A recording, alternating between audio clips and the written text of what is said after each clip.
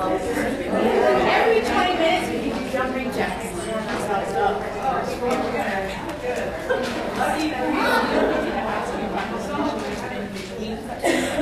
Between, say 15 minutes in between and end.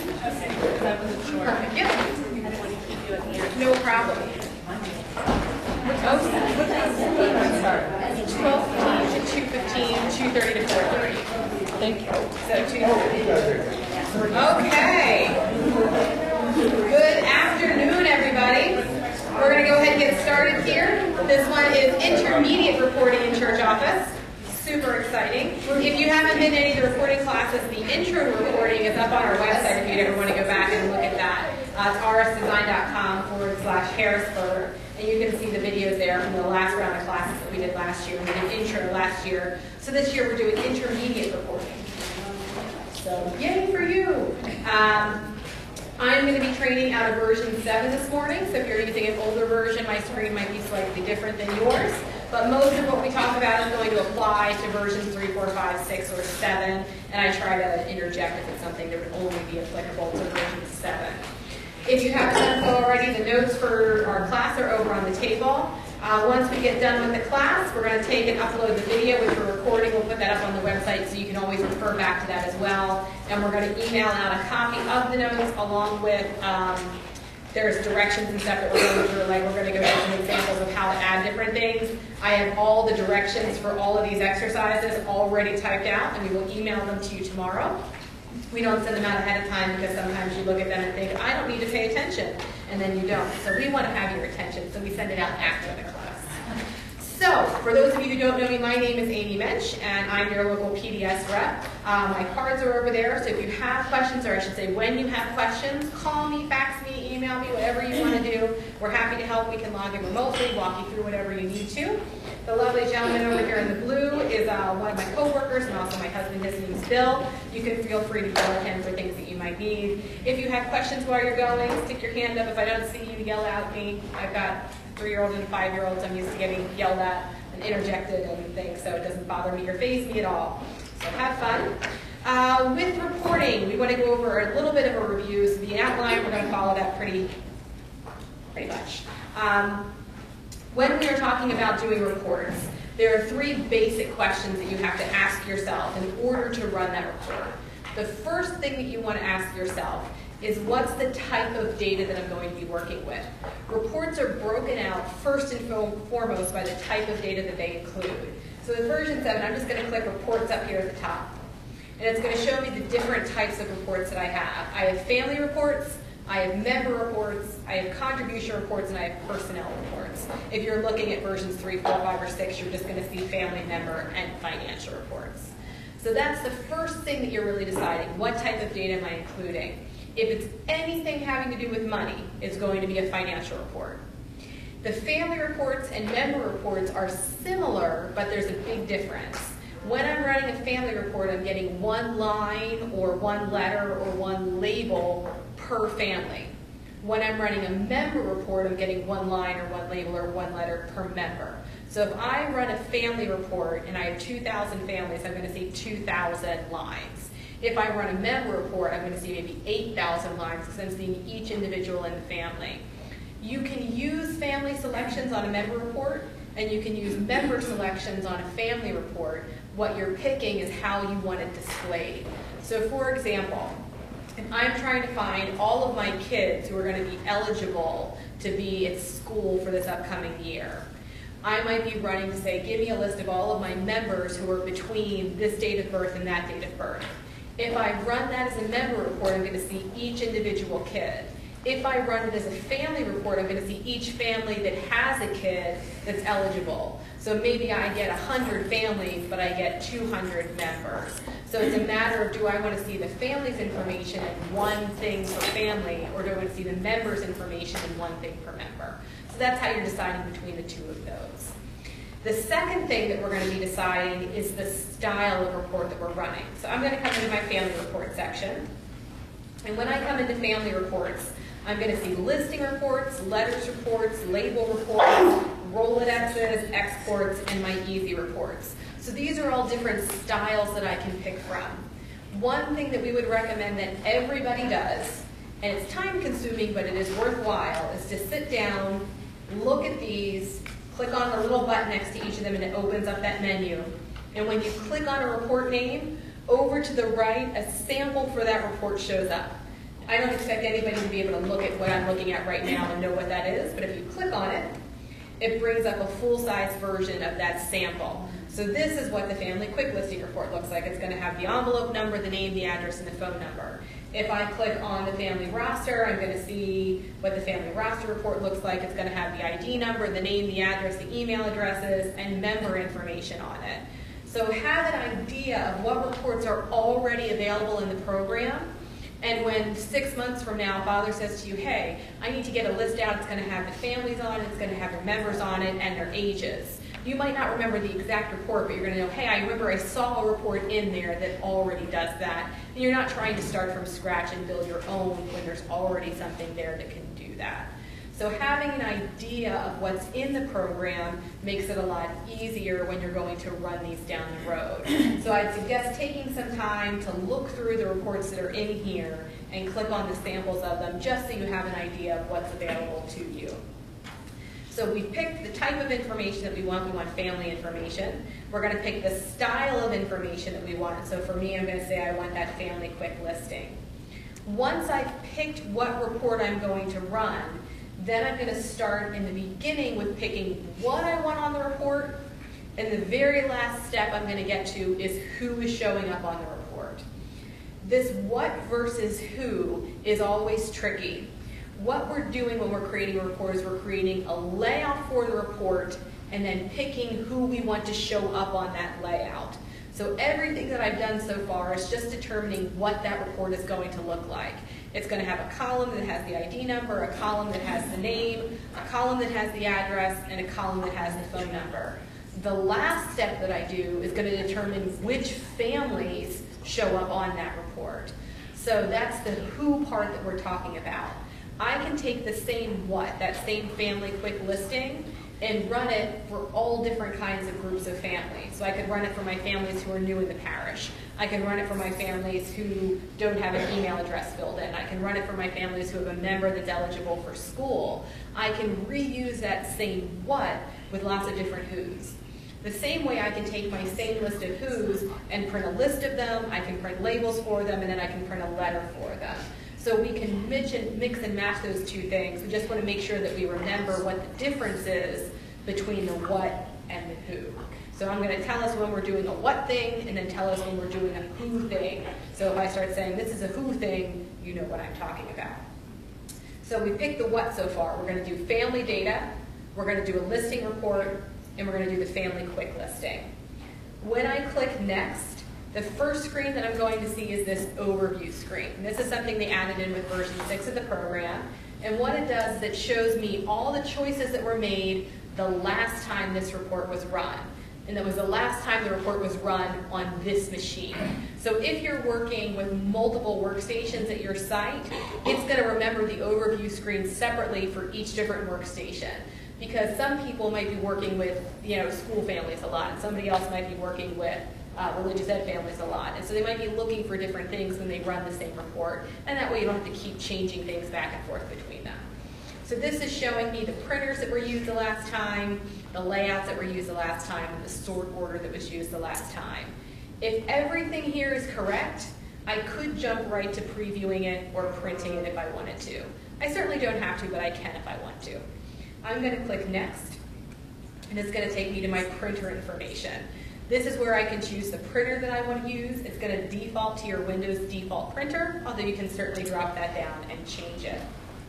When I click Next, it's going to take me to my layout screen. So this layout screen is going to allow me to choose some more things of that what, so what this report is going to look like. I can set a base font. I can choose page style options. I can choose options about unlisted phone numbers or email addresses, and I can choose margin style information as well. So I have lots of different choices about how I want this information to look. These are going to be standard selections. It's going to default to what it thinks are the most standard options when you run through it, but you're always welcome to change that information as well. When I click the Next button, this is where I'm getting to my who information. This is going to be who I want to show up on the report. So it's my select the family screen up here at the top. It's where I can choose which families I want to be displayed. The default for every family report is to include all active families and to sort them by ID number. I can change that to get less families. I can change that to include my inactive and get more families, and I can adjust that sort order over here as well. So it just depends on what it is that we're looking for. And we're going to get into those selections when we get to page 2 of our reports today. Can you change the sort order default? Let me check. If I do it by name and I hit preview, it comes up and I close and I come back through the next time. No, it's going to keep defaulting back to ID number. I know, and it's really annoying, isn't that? Yeah. Formation defaults to sort by name. School defaults to sort by name. Church defaults to sort by ID number. It would be another great option for that enhancement request thing to say, can you make the default sort order to be name, which would be really nice. So when we're coming through here, that's the difference between that what and the who. Those first steps all the way up to here determining what the report's going to look like. And this last part here is determining who is going to print onto it. So when we're looking at our list of reports, there are all of these standard reports built into the program. There's 150, 200 some standard reports that come with it. One of the big questions that we get asked is, what if it doesn't do what I want it to do? So I have this family quick listing. It has the ID number, it has the name, the address, and the phone number. I really don't care about the phone number. I do care about the email address. What can I do about that? Well, we have 2 different ways that we can modify them. Any standard report can be copied and modified. We can't modify the original, but we can copy and modify that copy. They do that so that if you mess up when you're changing the report, you always have your original to go back to. So that way you can't do any permanent damage to the reports in the program. And that way you can make as many different modifications as you want, and if somebody else liked the report the way that it was, we haven't ruined anything for them. So whenever I click on a report, down at the bottom of the screen is this copy button.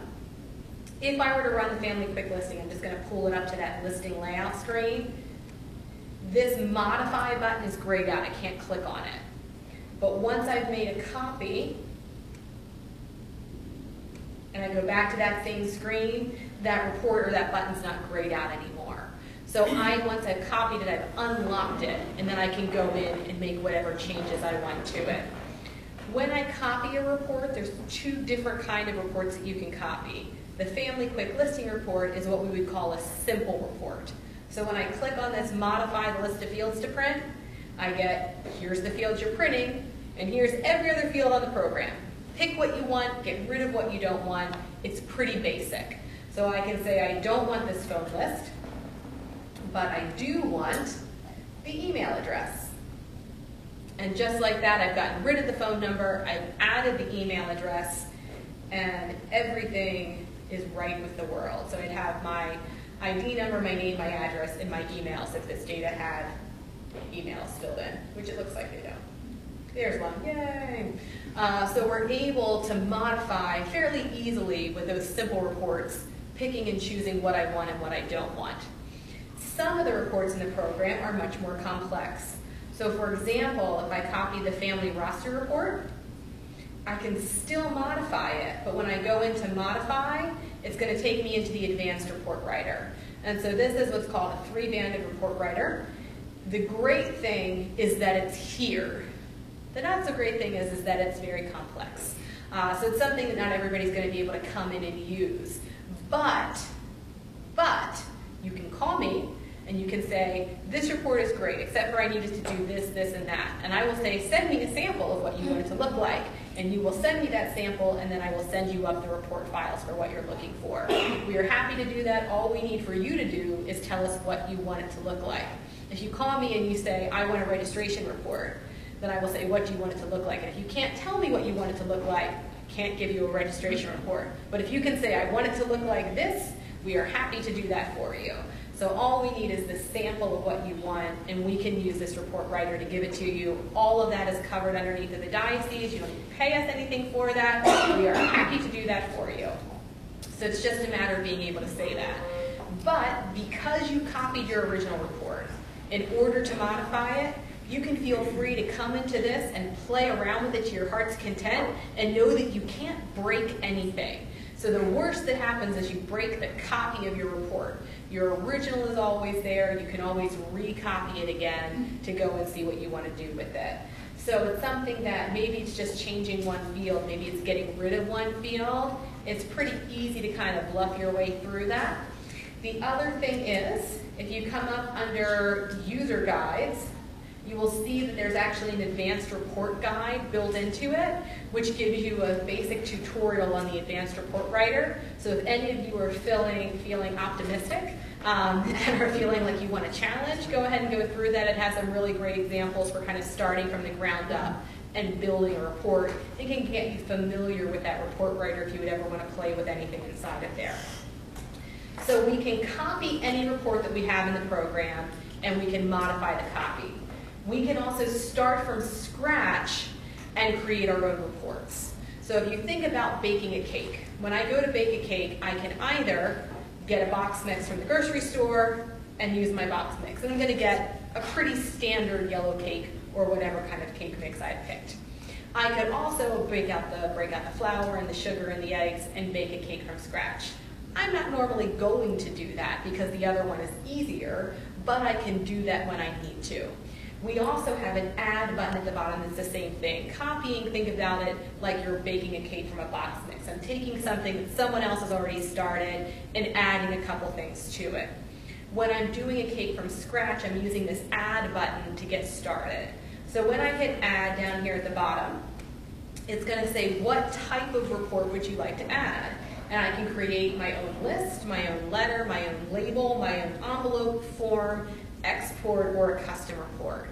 A custom report would be where you had called me and said, this is what I want the report to look like, and I've emailed you up the report files. That's pulling in a custom report. But all the rest of these are fairly self-explanatory. So we can make our own lists or letters or labels or exports to do whatever it is that we're looking for. Right now I'm on my simple report tab, which means we're creating those simple reports where we're going to pick and choose which fields we want. I have a tab here for advanced reports, which would let me create one of those advanced report writer reports as well, which again, you're more than welcome to do, but don't feel bad if you can't. So we have these simple ones here. So when we're going to pick reports that we want to do things with, what's the best way to do that? Again, it comes down to having an idea of what reports are already in the program. The ones closest to the top tend to be the most basic ones. So our family quick listing, our member quick listing, our one-line family list with fund totals are all right up at the top of those sections, and those are all very basic, simple reports. If I click next, when I look down through my screen, I need to go 2 more screens, if it says modify the list of fields to print, it's a simple list. If it says modify the report, it's an advanced report. So modify the list always means it's a simple list. Modify the report always means it's built off of the advanced report writer, and it's going to have that advanced report writer go in and change it. So if I want to modify my list, what's something that we might want on a list? Somebody yell something out. Name. What else would we want besides a name? Age of the children. Okay. What else? One more thing. Give me one more thing. Second ID. The second ID number? Okay. So I want their name, their second ID number, and the names and ages of their kids. So I want a family report in order to do that. So I'm going to be in my family report section, and I want to take a look and see if there's already something that gives me a little bit of what I'm looking for. My family roster report is going to have the names and ages of my kids on it already, but it's kind of lengthy. So maybe that's not the report that I'm going to want to use for it. My family quick listing is going to have names and ID numbers, but it doesn't have any of the member information on it. But we're going to take that one as our starting place. So I'm going to hit my copy button down at the bottom. I'm going to hit next, and I'm going to click on modify the list of fields to print. Clicking on it here or on this screen is exactly the same. Doesn't matter which one I click on. So I have my ID number, my name, my address, and my phone list. I can take my ID number and I can click and drag it to the left to get rid of it, or I could have hit this little button to get rid of it. And I'm going to come down and find my second ID number and double click on it to add it. So then I can click here and just drag it up to the top. So first thing is my second ID number. Then I have the family's name, I have their address, and their phone list. So now we're going to look for some member information. So I have my family detail section. I'm going to come down to my member detail section because the ages are in that member section, not in the family. And I can pick the member's first name. And then I can either pick their age or their date of birth. Their age is going to show me their actual age number based off of today. Their date of birth would show me their actual date of birth. So it just depends on if you want to do math or not. I'm going to say age. And I'm going to say save. I'm going to say next and preview. And now here's my report. I don't have second ID numbers filled in my data, which is why that column's empty. But then here's the Bennett family and their address. Then there's Stephen, who's 41, and Kristen, who's 37, Brianna's 14, Ian's 8, and James is 7. And I can see them coming down through my list here. So I've been able to just add those in and pull it up on here. Maybe I look at this and I say, well, you know, that address is kind of long. I don't know that I really need that. That first name field is really wide, and maybe I don't want it quite as wide on that. And I really wanted to say something else on the left. And I want a blank column in there. When I come back, when I come in to modify the list, anything over here on the right, when I highlight it, I have some options down here at the bottom. So when I click on first name, I can click it and change my heading. So maybe I don't want it to say mem, I just want it to say first name. And right now it has a width of 40, which is roughly, it's a weird measurement. So say I had 5 fields and each of them was set at 20, they'd be each taking up about 20% of the report. But it doesn't add up to 100, it adds up to whatever you fill in. So maybe you're dividing it by 200. So it's kind of a weird thing, but think about it basically as a character width. So you're taking up basically 40 character widths. So maybe I'm going to drop this down to 30.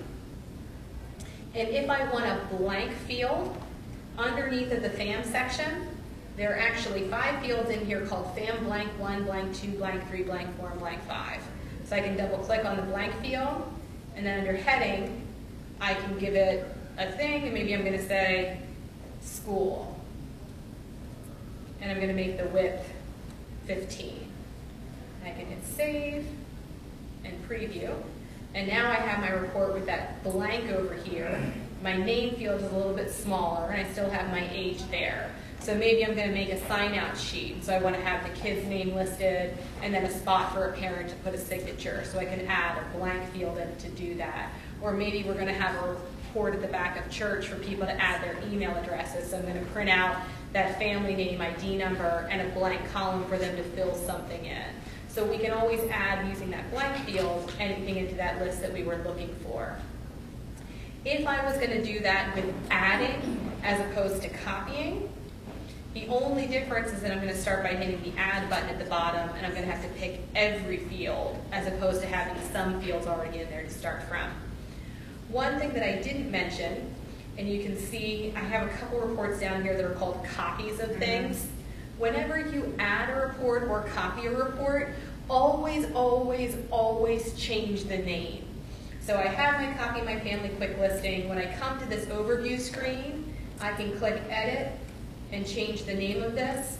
And I can say that this is my fam list with member and blank, whatever I want to call it. So that way when I look back at my list of reports, I know what that one is. Otherwise, you end up with like 30 new list reports and 20 copies of the family quick listing and no idea which one is which. If you've started one and you've abandoned it and it's not good, click on it and click delete and take it back out of there again, so that way you're not having to remember which one of these is the good version of that report and which one is the one that I started but never finished.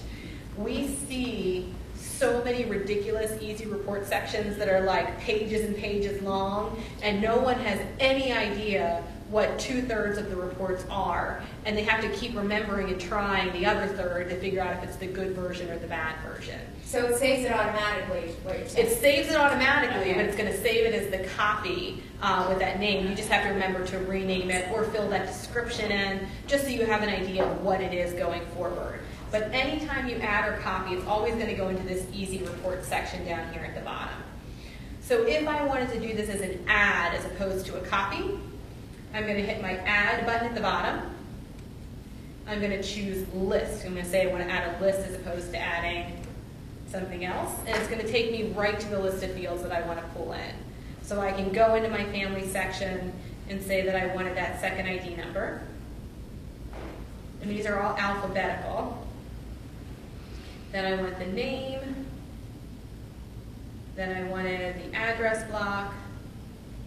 The address block, by the way, includes address line 1, address line 2, city, state, and zip, all in one field, so that you don't have to pull over each one of those separately and take up more width. It stacks them so it takes up less space across the paper. And then I wanted was the member first name and age. First name, age, and if I wanted that blank one.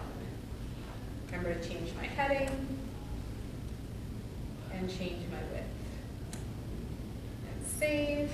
And again, it's been called new list report, so I would be wise here to go ahead and change the name of this and remember which this is. I'm not going to do that right now. And I'm going to hit preview, and there's my same report. So my reports come out pretty much looking exactly the same. The difference is with the copying, I had to get rid of one field and add 3. When I added, I had to add all 5. So it just depends which way you want to do that. If there's something that already has the base of what you're looking for, copying is the easier way to go. If there's something that doesn't really match up with what you want to do at all, adding is the easier way to go. So it just depends on what you're looking to get on that final report, but you can get something similar from either option. When we're talking about letters as opposed to lists. So if I look at my family letter section, I only have 2 or 3, 4 that are in here that are basic. I think the formation program has like 3 of them, and the school might have 3 or 4 as well. So I usually have lots of different letters that I would want to send. I'm not always going to use the family welcome letter or the anniversary letter or the quick communication permission form. If it was the welcome letter and I wanted to modify it, I don't actually need to copy it first. With a letter report, when I come through, I have the option of modifying the body of the letter. It's not grayed out. The reason is that when I come in here, in the lower left-hand corner, there's a button that says Reload Default Text. And if I click on this, you can see this is some weird text in here. If I click on this, it's going to pop it right back to the way it was when the program was installed. So labels and letters have this Reload Default Text option in the lower left-hand corner. So if somebody comes in to change the text, you can always put it back the way that it was. The reason you would want to make a copy of that, for example, there's a financial statement that's called Charges and Payments with Return Coupon. It's like our most popular billing statement in the program. That same report could get used for tuition, for a capital campaign, for religious ed tuition, and for after-school billing. You might be using that same report 4 different ways, and instead of having to change the text in it for each different time you're sending it, you might make a copy and call it school tuition bill, and then no one else is going to mess with it and try to change the text for you. So it's a way of just being able to go in and adjust the things without having to keep changing them back and forth. So I've come in and I'm on my letter. I've come into the body of my letter. I can type in here whatever I want. I can copy and paste into here, so if Father emails me text for a letter and says, here's what I want you to say, I can copy it and paste it right into the body of my letter. It has spell check built into it, so it's going to check the things just like Word would. It would be highlighted in red if it's not spelled correctly, or if it thinks it's not spelled correctly. We can also mail merge information in it. If you notice up here at the top, I have insert field, insert list, or insert other. This allows me to add in other information into my letter. So for example, I'm going to show you one that we did in formation.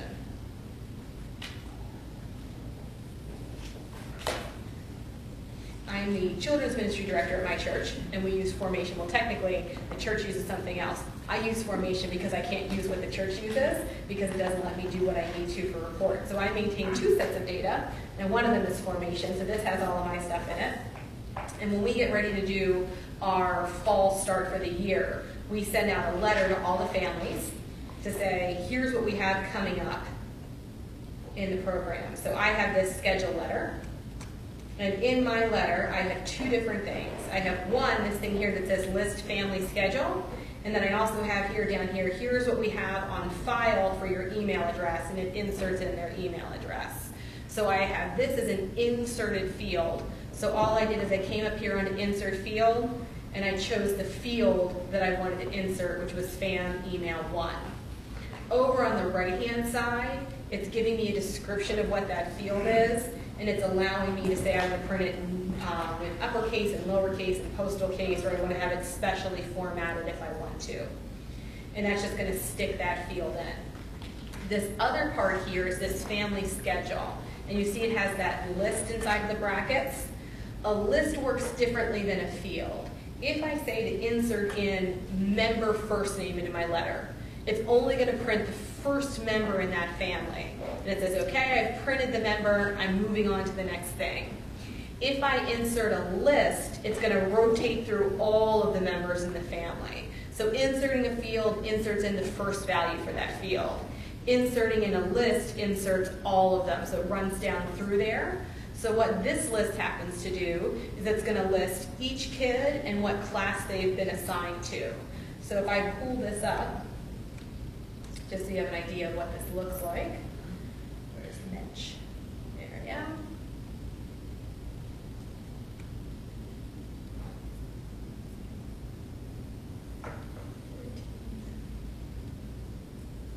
Here's my schedule letter. So it says, your kids, Mike is going to be in the K1 classroom, he's in room 10. Ben is in the Sunbeams classroom, he's in room 111. By the way, here's the email address we have for you on file. So this is the letter we send out to all of our families at the beginning of the year to let them know what's coming. So we can insert that list, which is going to repeat down that information for whatever I have in there, and I can insert in that field, which is just going to pop that email address value in there. So we can mail merge in both simple pieces of information and more complex things of information. The program comes pre-designed with about 30 lists. If you want to know what list they are, up here at the top there's this button that says Insert List. And if you click on that, you're going to see all the available lists. And over on the right-hand side, it gives you a description of what those are. So you can see here's this FAM schedule. It prints the student schedules for the entire family. For each student, it prints the student name, the list of sessions, enrolled, the names of the catechist, the room number, the time, and the date frequency. We happen to have modified that for the one that we use, so it just does the name, the room number, and the class name. So all of those can be modified as well. Does church offer insert list? It absolutely does. It just has a slightly different set of lists that go with it. So both of them have that there. It's just that some of the lists are different between the two of them. But they all have that insert list option. And again, if you want to insert something and you don't see a list in there that already does what you're looking for, give us a call and say, I want to embed a list, or you can just say, I want to put some stuff somewhere, and we can probably get to what you're trying to do and create lists for you that you can then reuse. So I can take that FAM schedule list and put that onto any letter and insert that same information. So when PDS was designing how the reports worked, they had the option of just making you do coding in the letter or creating these lists. And they thought the list was the better way to go because once you've done it once, you can copy just that little section onto any other report and have it work the same way there. So when you're looking at a financial report, for example, the one I was talking about earlier, this charges and payments with return coupon, it has this super cool little coupon down at the bottom that has the little scissor icon, and it has the family's name and address, their statement date, due date, ID, amount enclosed. And to put this onto a financial letter, all I have to do is take this line of code, list coupon bottom, and paste it into the body of any other financial letter. And it's going to add that coupon onto the bottom of the report. So I don't need to know any other coding. I just need to know what that list is called.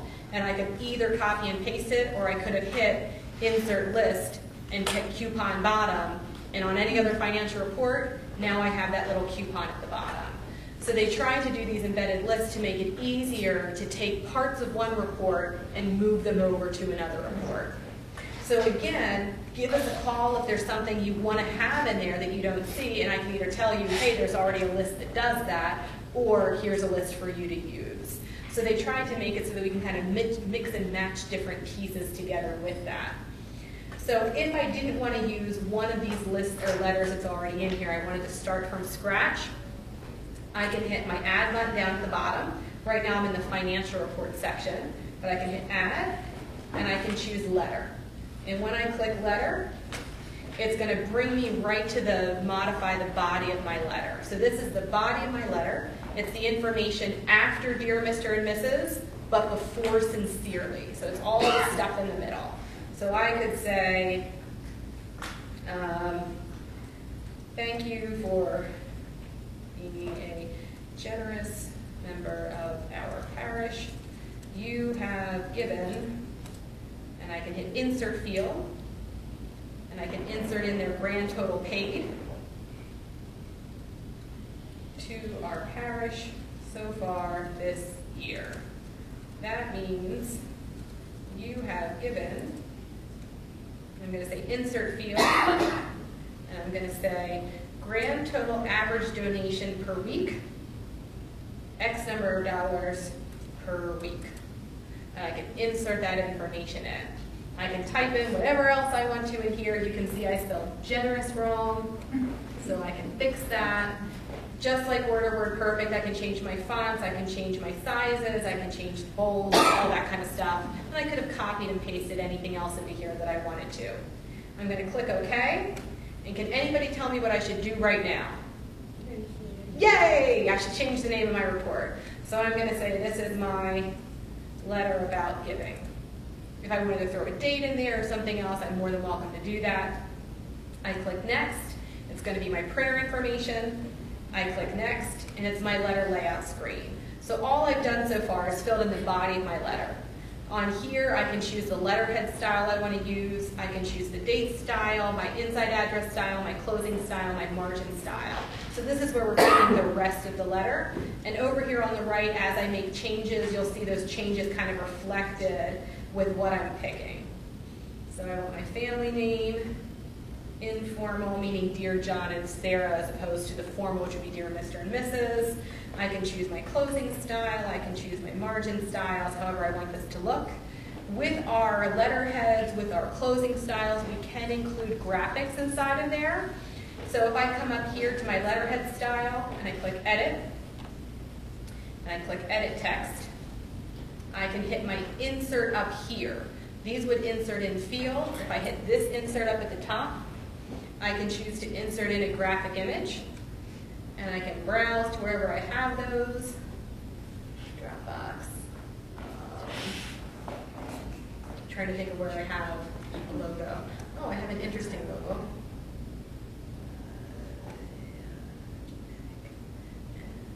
There we go. If you would want to have your letterhead listed as the Grammy Gala. My upcoming 6-year-old's birthday party logo. So you can put that into here. And I can right click on it. And I can change this, instead of being linked to character, to being a movable graphic, which means that I can move it kind of around here where I want it to, so it's not going to be text or character wrapped around it. So I can kind of adjust that, I can resize that, whatever I want to do with that. When you're adding in graphics, be careful of the size of the graphic that you insert, not like the physical size of it, but the data size of it. If you insert in a graphic that's 5 megs, and you print out 1,000 of those letters, you're now sending 5,000 meg worth of data to your printer, which can sometimes overwhelm your printer. So the smaller the file sizes, the better off that you are for inserting that information in there, just so that you're not sending huge amounts of data with what you're doing. So I click OK, and I click Save, and it pops up another box for me. And this is something that you need to be aware of when you are working with other people in your program. It says, hey, you changed a style that's already in here. Do you want to hit save and overwrite the original style? Or do you want to do save as and create a new style? I want to hit save as. If somebody else spent 10 hours, hopefully not 10 hours, but quite some time getting a letterhead all set up the way that they wanted and it has their fonts and it's laid out the way they want it, and you come in and change it to something else, somebody's going to be mad at you. And there's not anything I can do about that. So we can call things whatever we want. I'm going to hit save as, and now I'll still have my fancy letterhead, and I'll also have my grimy Gallup letterhead. So that way we can have as many different styles as we would want. Once I've added something into this letterhead style name, it's now available on any other letter I do in the program. Same way if I add a closing style in on one, it's now available as a closing style on every other letter, whether it's a family letter or a member letter or a financial letter, it doesn't matter. It does not go from program to program. So if I add it into church, it's not going to show up in formation, but it would be available in any other church report. So always save as. And if you want this to be your default letterhead, easiest way, anybody know? It's to stick an asterisk at the beginning of it. The lists are alphabetized, and whatever is alphabetically first is going to be the default when you run through it. Sticking an asterisk moves it up to the top of the list, and so it's going to make it my default when I'm running through things because it's alphabetically closer than fancy, so because it has that little asterisk at the beginning. So sticking an asterisk at the beginning is going to make it the default setting for that. We have seen some places where secretaries go in and they can't decide which one they like more, so they just keep adding more asterisks. So it's like asterisk, asterisk, asterisk, asterisk, asterisk. I don't even see. And then like somebody else only has like 3, and so there's a second in the list. And they have to actually pick it when they run their report. But you can do whatever you would like to with that. So I have my letterhead, my address style, my body, my closing style, and my margin style. Again, with the closing styles, you can see in my sample that I have a signature in here. If you have somebody who's scanned in their signature and has it saved as a graphic file, feel free to insert that in. And having a Word document that has a picture of a scan in it does not count as a graphic file. You can't insert in a Word document and have that insert in somebody's signature. You need the actual graphic file of the signature, not the Word document. So I hit next. And then I would be able to fill in my date range for saying what their contributions were. So I could say 1/1/04 through 12/31/04, 14, and fund number 1. I'm going to pull this up for envelope number 14 because I know he's given money. And here's my letter. It's going to have my lovely letterhead up at the top. And it's going to have their name and address. Thank you for being a generous member of our parish. You've given $2,575 to our parish so far this year. That means you have given $49.52 per week. Sincerely, Robert Jones, the business manager. So it gives us the ability to insert in any of that information that we want, however we would like to do that. And again, if you're not sure what a field is that you want to put in or you want to add in one of those lists, just give us a call and we're happy to help you with that. I'm going to hit, emailing it. So I've done my list, or done my letter, and now I decide instead of printing these out, I want to be able to send them out via email. On all of our letters, you're going to have this option right here that says email the letter. So I can simply click email the letter, and I can choose to email the letter to anybody who has preferred checked, meaning back on their list of emails, that little column that says preferred is checked, or anybody that just has an email address. So depending on what the email is, sometimes I might want to do preferred, sometimes I might want to do has an address, depending on what I'm trying to send. And with version 7, I can choose to send to multiple email addresses because we can have multiple family emails. I can choose this and it would send it to any of the emails in the list. When I hit preview, I'm trying to see somebody who has an email address. I forget what that lady is that had it. What her name is. We're going to just do it this way.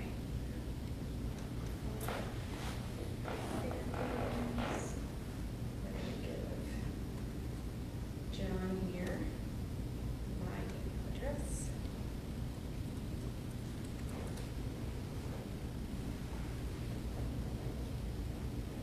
find my report, letter about giving. It's easy to find because I remember to change the name.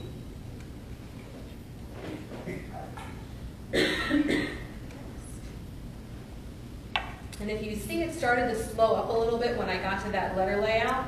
That graphic that I have in there is like 5 meg, so even there you can see it taking a little bit longer. I'm going to choose 13 and 14. I'm going to tell it to email it to anybody that has an address. And when I hit preview, it's going to say I have one record without an email address and one record with an email address. And click OK. If I had any without it, I would see that preview first, and I could print out the ones that didn't have an email address. Now it's bringing me into my email screen, so I can say who this should be from. I can say what the from email address should be, what the reply email address should be, what the subject line should be. If I want to add any other attachments to this, maybe we're going to have a campaign about upcoming finances, and there's going to be a parish-wide meeting, and I could invite them to that. And then I can choose the type of email I want to send. I can send it as an image, which is basically an HTML email. I can send it as text, or I can send it as a PDF document. So if I do it as image, it's going to look the closest to what it looks like in that preview screen, and it's all going to come through in the body of their letter. However, some email programs can't display HTML. If they go to look at it on their phone, on an iPhone won't display an HTML email, so it's just going to say, you can't view this. They'd have to look at it on their computer. Some other people have it so they don't display HTML because viruses can be embedded in that.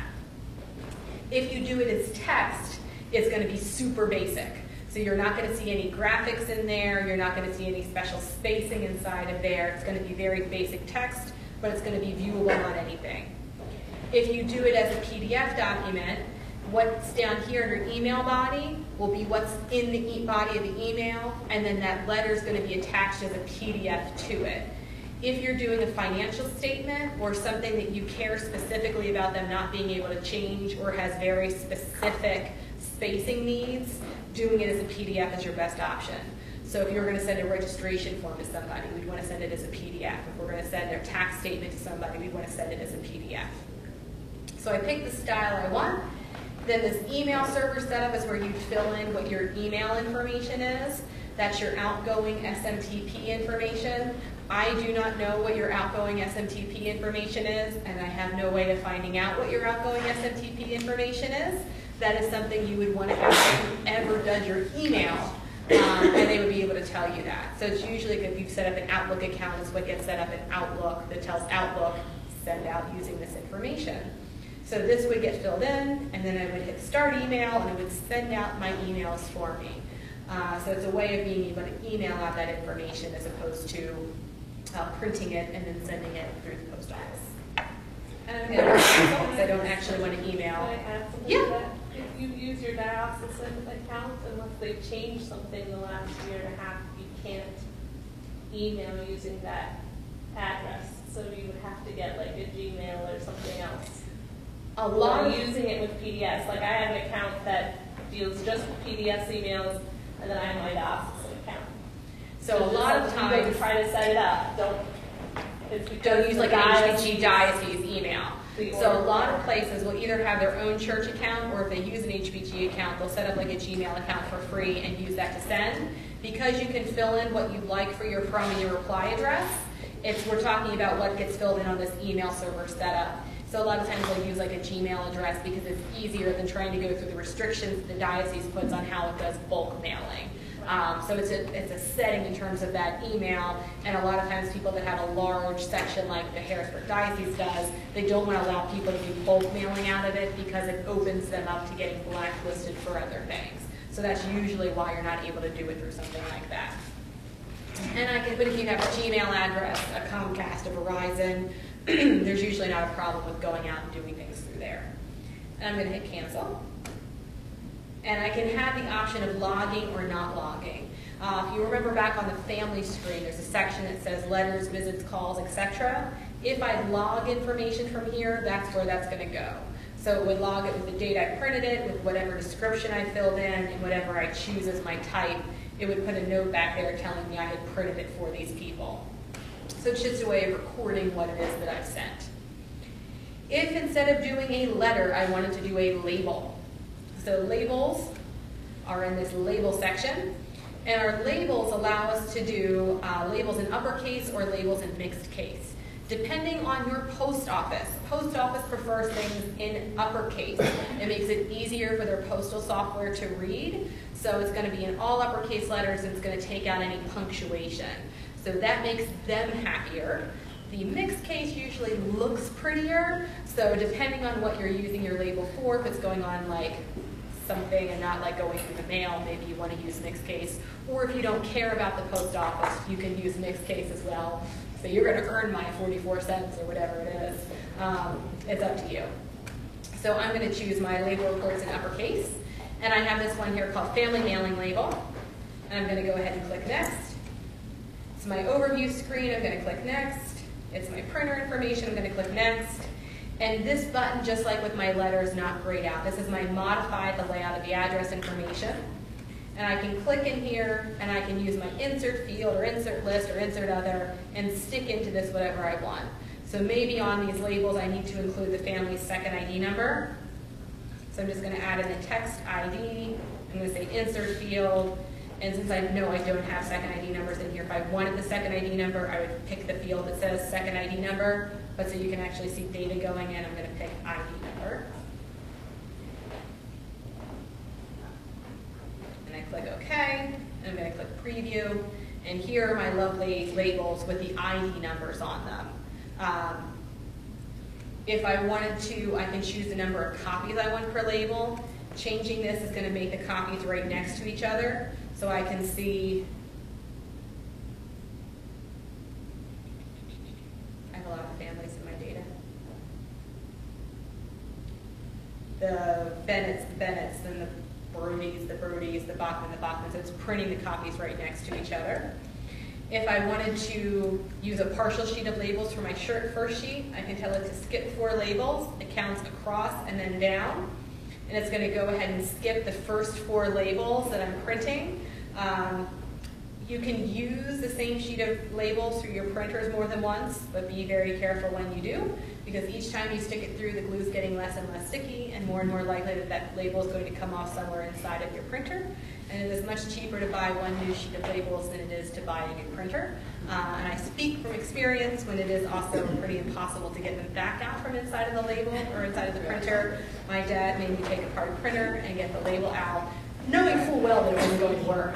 And I was covered in toner for a really long time. It was gross. So, but you can, 1 time through, 2 times through, you should be fine. So you can tell it to skip labels and would start printing on whatever label would be next. With our labels, one of the questions that we get asked for a lot is, I have a mailing that I want to do. I'm going to send something out, the schedules for all of our ministry schedules. So I have altar servers and lectors and Eucharistic ministers, and I need to send them the schedule for the winter. I have some families that have like multiple people. I have some families that only have 1 person. Sometimes it's the head of household, sometimes it's the children. I only want to send 1 per family, but I want it to go to the right people. If I did it as my family mailing envelope, it's going to be addressed to Mr. and Mrs. whoever. If I do it as a member label, I'm going to get it addressed to the right people, but I'm going to get 1 per member. I have this report here that's called Mailing Label to Selected Family Members, and this is in all the versions of the program.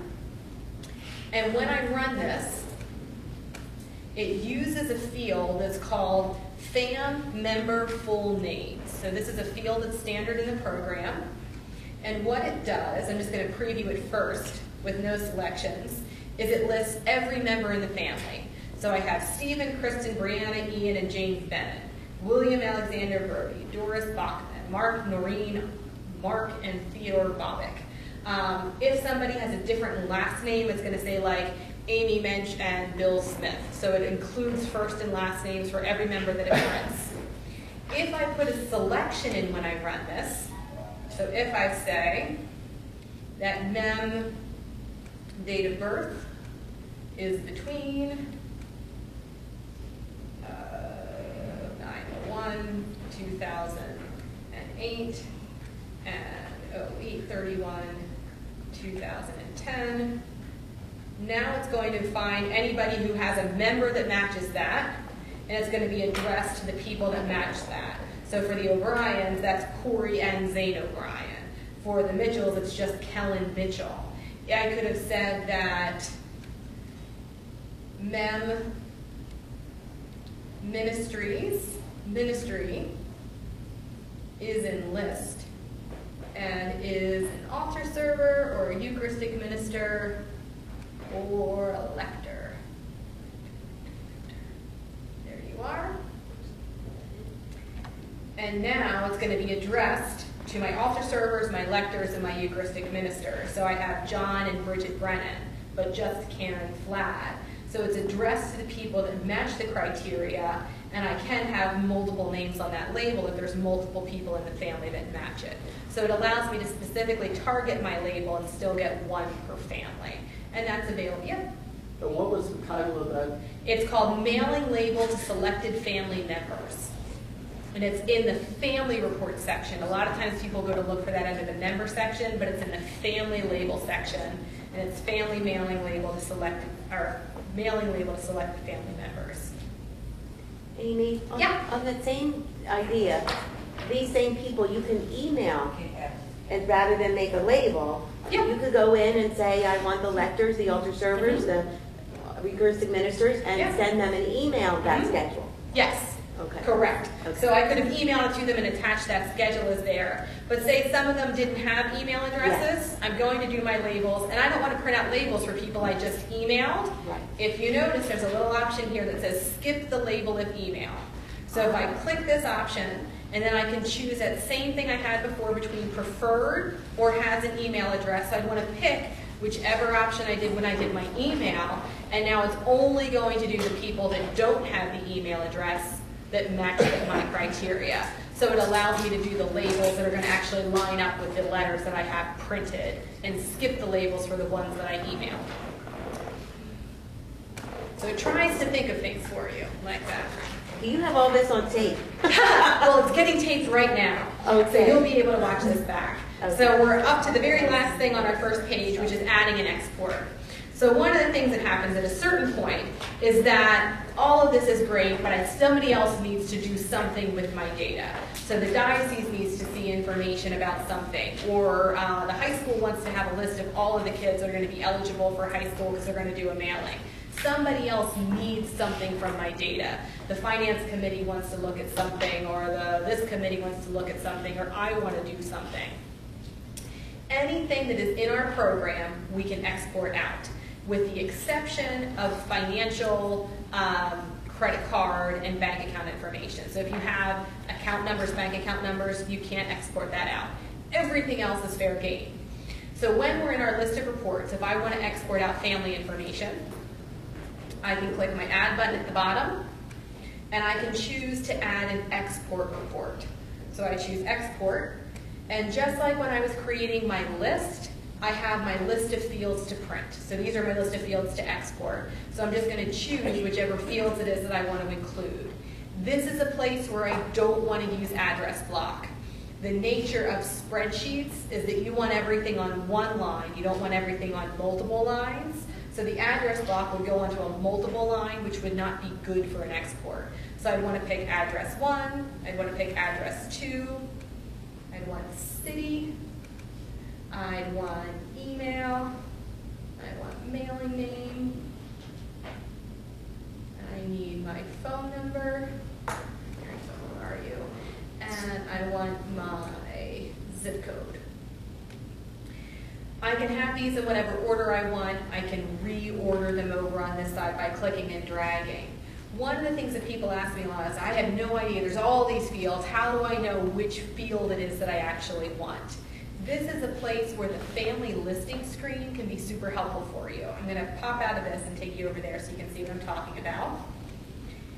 If I'm on the family screen, over on the left-hand side I have this option for listing screen, and it shows me one big giant long list of all of my families. I have this customized view button at the bottom, and it's going to bring up the same screen that we saw with that modified list of fields to export. I can add any field onto here that I want to. So I can say, I think I want the address 1 and address 2, and I think I want this alternate city. So I'm going to stick these in here and see if that's really what I want. So let me just get rid of that other stuff. And I look, address 1, yep, that looks great. Address 2, most people don't have an address line 2, so I'm not worried that it's blank. But alternate city, ooh, that's all empty. I'm guessing that's probably not the field that I'm looking for. So using that customized view is an easy way of being able to see if these are actually the fields that I'm looking for without having to build my export the whole way out, open it up in Excel and be like, oh man, now I have to do this whole thing again. So this view listing is an easy way just to kind of get a really quick idea if this is what I'm looking for. Does anybody know why alternate city won't work? It's because it is looking at the alternate address. Back on the family screen, you have the option over here for other addresses.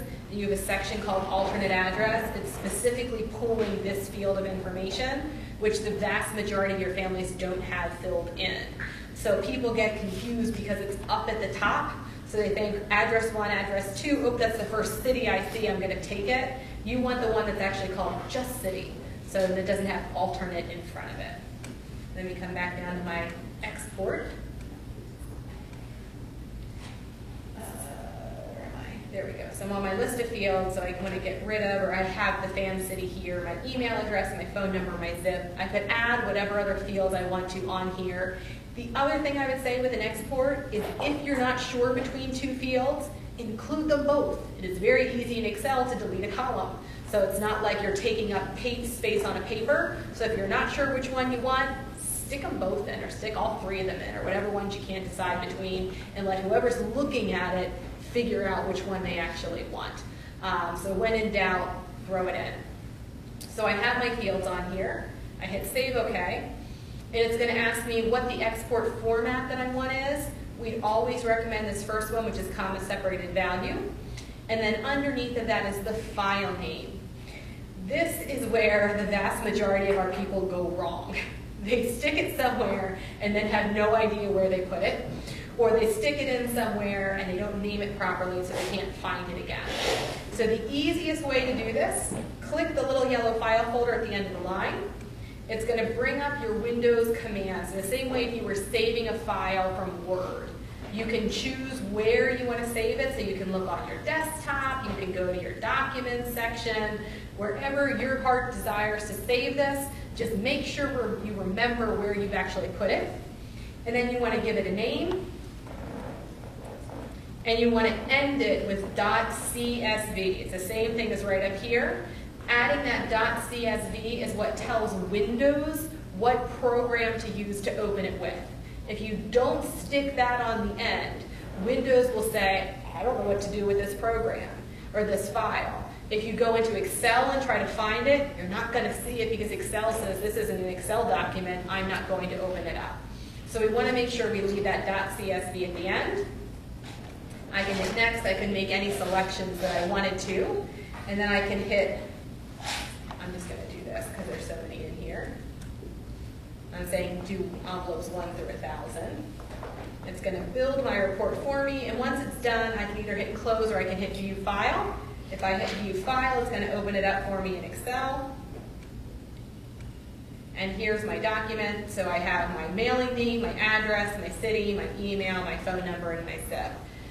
You can make your columns as big or as wide as you want to, whatever you would like to do with it, and then you can send it to whoever needs it. So we can pick anything we want to, send it to Excel, and then do whatever we would like to with it from there. So if you're somebody who likes to do mail merges between Word and Excel as opposed to inside of the program, have at it. If you have someone who needs a copy somewhere else, send it to them this way. So this is the cleanest way to get your information back out of the program. If you were here this morning, we talked about the ability to print a report to a file. So for example, if I have my family quick listing report and I have it previewed, I can hit the print button and I can choose print to file, and I can print this to an Excel document, and I'm going to have an Excel document version of this. The downside of doing it this way, it's easier and faster, but I'm going to have all my page heading information in there. I'm going to have all my page number information down at the bottom, and I'm going to have to do a lot more cleanup work in my end file And so usually taking the time to set up the export is less time than it is to clean up the document after I've printed it this way. So the print to file tends to work best for creating PDF documents or Word documents. It tends not to be the best option for creating Excel documents. And the reason being is that most reports that are designed to be printed on paper have a layout that is different than one that's designed to be sent to a spreadsheet. So for example, you can see that this is maximizing space this way by printing the address stacked. But if I sent this to a spreadsheet, now I'm going to have 2 rows for every family, and that's not convenient for doing a spreadsheet where I don't care how long it goes this way. So reports are designed differently to be a spreadsheet report or to be a report that's going to be printed on actual paper. So usually doing an add and export is going to give you the cleanest way of getting that data out of the program. Does anybody have questions on exports? Okay, so again, with exports, end it with .csv and write down where you wrote it to so that you can find it when you're done. If we flip over to page 2, we're going to go ahead and start looking at some report layout exercises. So I'm going to run through these. I'm going to go through them fairly quickly so that we can get to the next half of our report information. But all the directions for these are already written out and typed out, and you will be getting an email with them tomorrow, so you don't need to worry about writing them down as I'm going through them. We'll have them all typed out. It's going to say, click reports, click family reports, click listing reports, click family quick listing, click next. So it has them all step by step going through there. So the first thing it wants me to do is to create a family list with an email address. So the easiest way to do this one is to copy an existing report and modify it. So I'm going to take my family quick listing, I'm going to hit copy, I'm going to hit next, I'm going to change my report to say that this is my fam list with email, and I'm going to click modify the list of fields to print. And over on the left hand side, I'm going to choose fam email 1, which means it's the first email address on the family screen. I'm going to double click on it to add it and hit save. And there's my list with my email address. So it's not too difficult, I'm just adding that field into there. The second one that I want is a member list with parent names. So instead of going to the family report section, I want to jump down to my member report section. I can either click members and then reports on the left, or I can choose this option up here that says all reports, which is then going to display all of my reports. I'm going to come down to my member reports, and just like with families, I have a member quick report. I'm going to copy that one. I'm going to hit next, and I'm going to rename it. Mem list with parent names. And I'm going to click on modify the list of fields to print, just like I did with my first one. And I want to include the family names on it. So I don't want to go to the mem section because that's just going to keep including that member's name. I want to come down to my family section. And I could either pull the fields that are called father name and the field that's called mother name, which would include my head and my spouse. Or I could choose first name and spouse first name. Or if I look into this name section, there's all of these name formats. And it has a little parenthesis after that that tells me an example of how that's going to look. So name format 1 is the title, the head's first name and last name. Name format 12 is the nickname for the head and the nickname for the spouse. Name format 13 tends to be the most popular and includes the head's first name, the spouse's first name, and their last name. So that tends to be the one that most people would pick. So I double click on it, and that's going to add that over there. If you notice, the heading now says fam name format John and Mary Smith Jr., and that's going to print at the top of that column. What I may want to do is change my heading to say parents, just so that when it prints out, it looks a little bit nicer than that ridiculously long title when I'm there. And then here's my preview. So I have my member's name, the address, the phone number, and then the parents in that last column. And I'm going to hit close. The next one, a contribution list with activity amount. We get this question a lot around Easter and a lot around Christmas and a lot around block collection time. So what will happen is you'll have a big donation and somebody wants to know how much each family gave to that specific collection. So you collect money for the Tsunami Relief Fund, or you collect money for Bishop's Relief. So something where it's a specific activity. If I were to run the one-line family list with fund total, it's giving me how much they gave to the entire fund, not to a specific activity. So it's going to include a grand total paid. I don't want a grand total paid. I want just what they gave to this specific activity. And most of the time, when we're collecting money for one thing, we're also collecting money for something else at the same time, like the offering. So people are sticking in money to the offering along with sticking in an envelope for something else. So limiting it by the date range usually doesn't give me what I'm looking for. I'm going to take this one-line family list with fund total. It's the same report basically as my family quick list, but with a grand total paid added on at the end. And I'm going to use that as my copy. I'm going to change my name, family list with activity total. And I'm going to click on modify the list of fields to print. I'm going to get rid of my grand total paid. And instead, I want to use the section from Calc Fund Act. This is the activity section. And I'm telling it I want it to include the activity and the amount. So that's going to tell me the specific activity and how much was given to that specific activity. And I'm going to hit save. I'm going to fill in the date range that I'm looking for. And we're going to make a guess as to what activity they may have given to recently. Next. To restrict to that, this is actually going to be something that comes up again in our report selection activities. I'm going to go back to that same Calc Fund Act section. I'm going to choose activity, and I'm going to pick the activity I'm looking for. I'm going to, Ash Wednesday already happened. I'm going to say Calc Fund Act and amount. If I didn't put in the second line, it would give me everybody and how much they gave to Ash Wednesday, even if they didn't give anything. By putting in that the Calc Fund Act is greater than 0, it's going to give me only people who gave to Ash Wednesday, which, yay, some people did.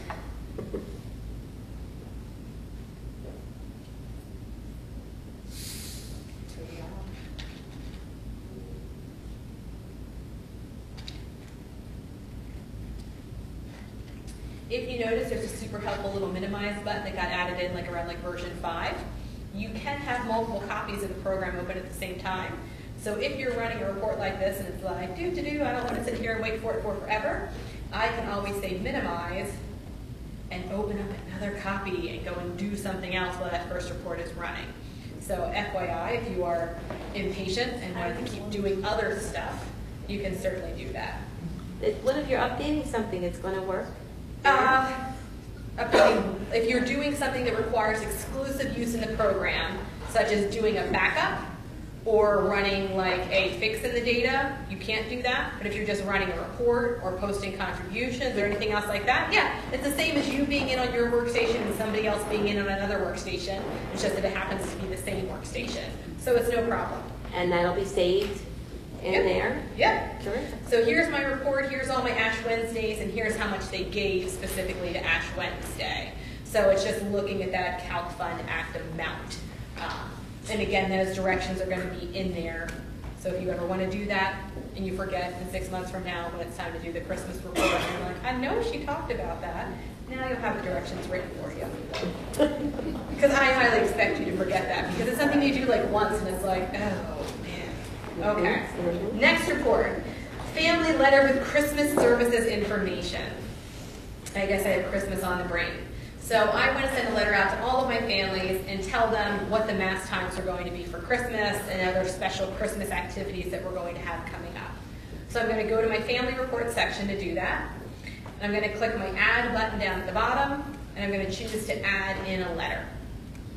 It's going to take me right to the body of my letter. If somebody has emailed me with that information, I can copy and paste it in.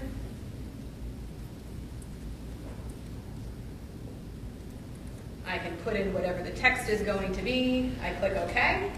It's going to lead me on my overview. What do I want to do now?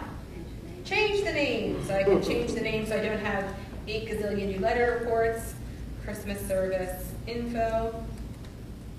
I can click next, whatever printer information, pick all the rest of my letter information. You're going to see that it defaults to the grimy Gallup for my letterhead. I can drop that down and pick whatever else that I want to. If you are planning on emailing your letters, I would highly recommend picking a much less fancy letterhead style. If you're only going to email your letters, I would recommend no letterhead.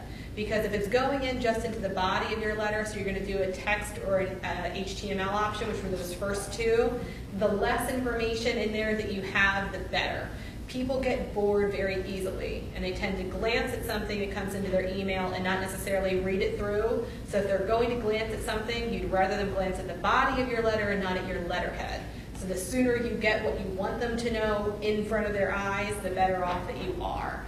So if you're going to email, we would recommend not doing a letterhead style at all, and not doing a date at all, and not doing an inside address at all. But it is up to you with whatever you would like to do. And if you're going to print them, then you would want them to look nicer than if you're going to email them. Yes? We do letters in Spanish, Okay. but it doesn't recognize the symbols. Okay. That is a keyboard symbol usually or keyboard that's usually there. Do you mean that it's showing up as Well, spelled incorrectly, or that it's Spanish? Okay. But when we do the letter on PDS, If I record someone in with the accent. Like the tildes and the... Yeah, when I print a report, it just gives me like a funny symbol. But Okay. it doesn't give me the actual. Remind me, we can take a look at that, because I'm not sure if it's a display setting or what it is. It could also be the font or the printer, but we'd have to take a look at that. Okay. The other thing when we're doing multilingual letters, back on your family screen, for the head of household, if I come into members, there's this language section. If I have my language here set as Spanish, if he's the head of household, that basically defaults that family to having a language first of Spanish. Spanish/English is going to default to Spanish first, but with English afterwards, so it thinks Spanish is the primary language. When I go to run a report, and come back over to my family letters, and see if I can remember in my head without having, because I do this like not very often, you can put in two different texts in your letter. So you can say that if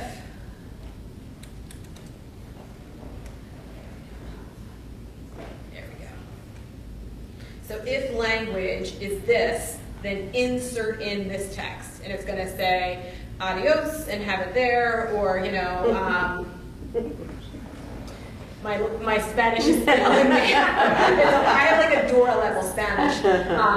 So I can do colors and I can do numbers and a couple animals and so if we want to talk about the blue dog, we're good to go. But we can put this in, so it would do two different texts. You would have to know what you want the Spanish to actually say. You'd have to know what you want the English to say, but it's going to put different text on the letter depending on what that person's language is listed as. I've done letters like for length review, where I've done the Spanish up on top and done I've inserted the actual length review donations, and then I've done the English on the bottom. Yeah.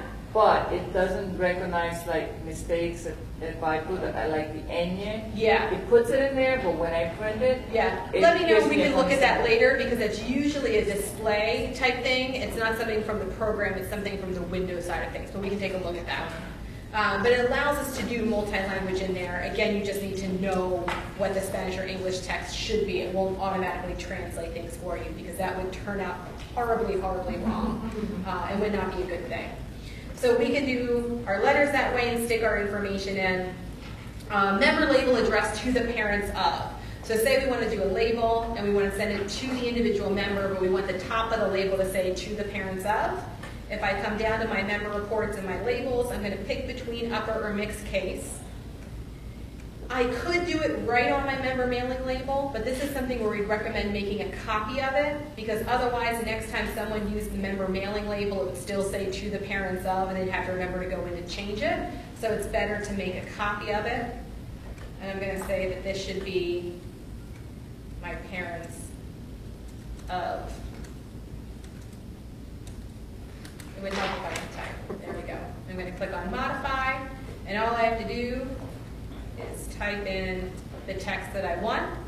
This is going to be up on that first line. I click OK. And now here's my labels, and they'll all say to the parents of. If I wanted to bring that down a little bit, I could have just put another line in there, so I would just click the enter button to move that down a little bit. If you notice that all my text is over a little bit to the right, I do not want to use the tab key to tab things over. If I tab things over, I will show you what that will look like. You're going to see that everything except for this line is tabbed. Because that's that address block, when you hit tab, it tabs over the first line, but not the second line. So that does not help you or look very good. So instead, what you would want to do, let me take that tab back out of there, is if you highlight it, there's this button up at the top that says increment indent. If I hit that, it's going to bump over all of the lines and not just the first line. So you want to be careful of how much you indent that, because now you can see the zip codes had to wrap around down to another line. And at a certain point, there's only so much space on the label. But we can do those. Yeah? If you would go back and look at that, the labels you just printed, if you had like an extra address to line on, some of them would not print on that label. You cannot individually do that. You just have to like print that label separately, correct? What I could do is if I notice that before I hit print, so I have it previewed, and I'm like, oh, that one's the not second gonna, label. Like yeah. There was a second, there was a second line. I can hit print. I can choose print to file.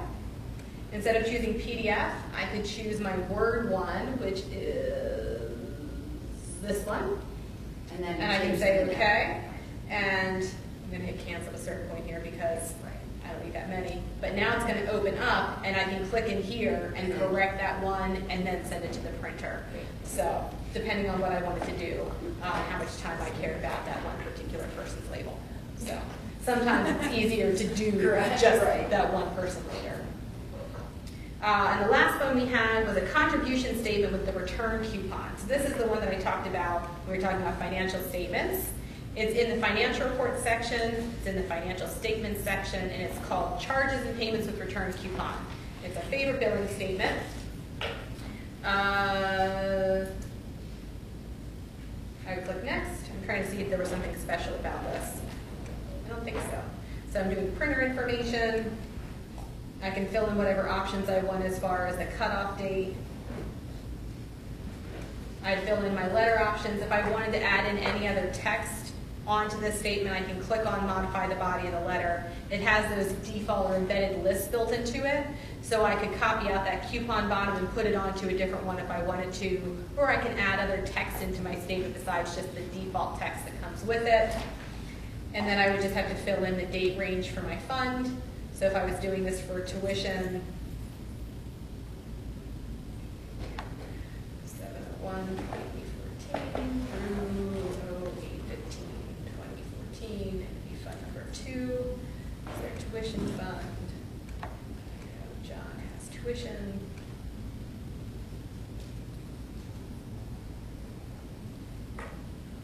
You're going to see it has that grimy gallop at the top, because that's now my default.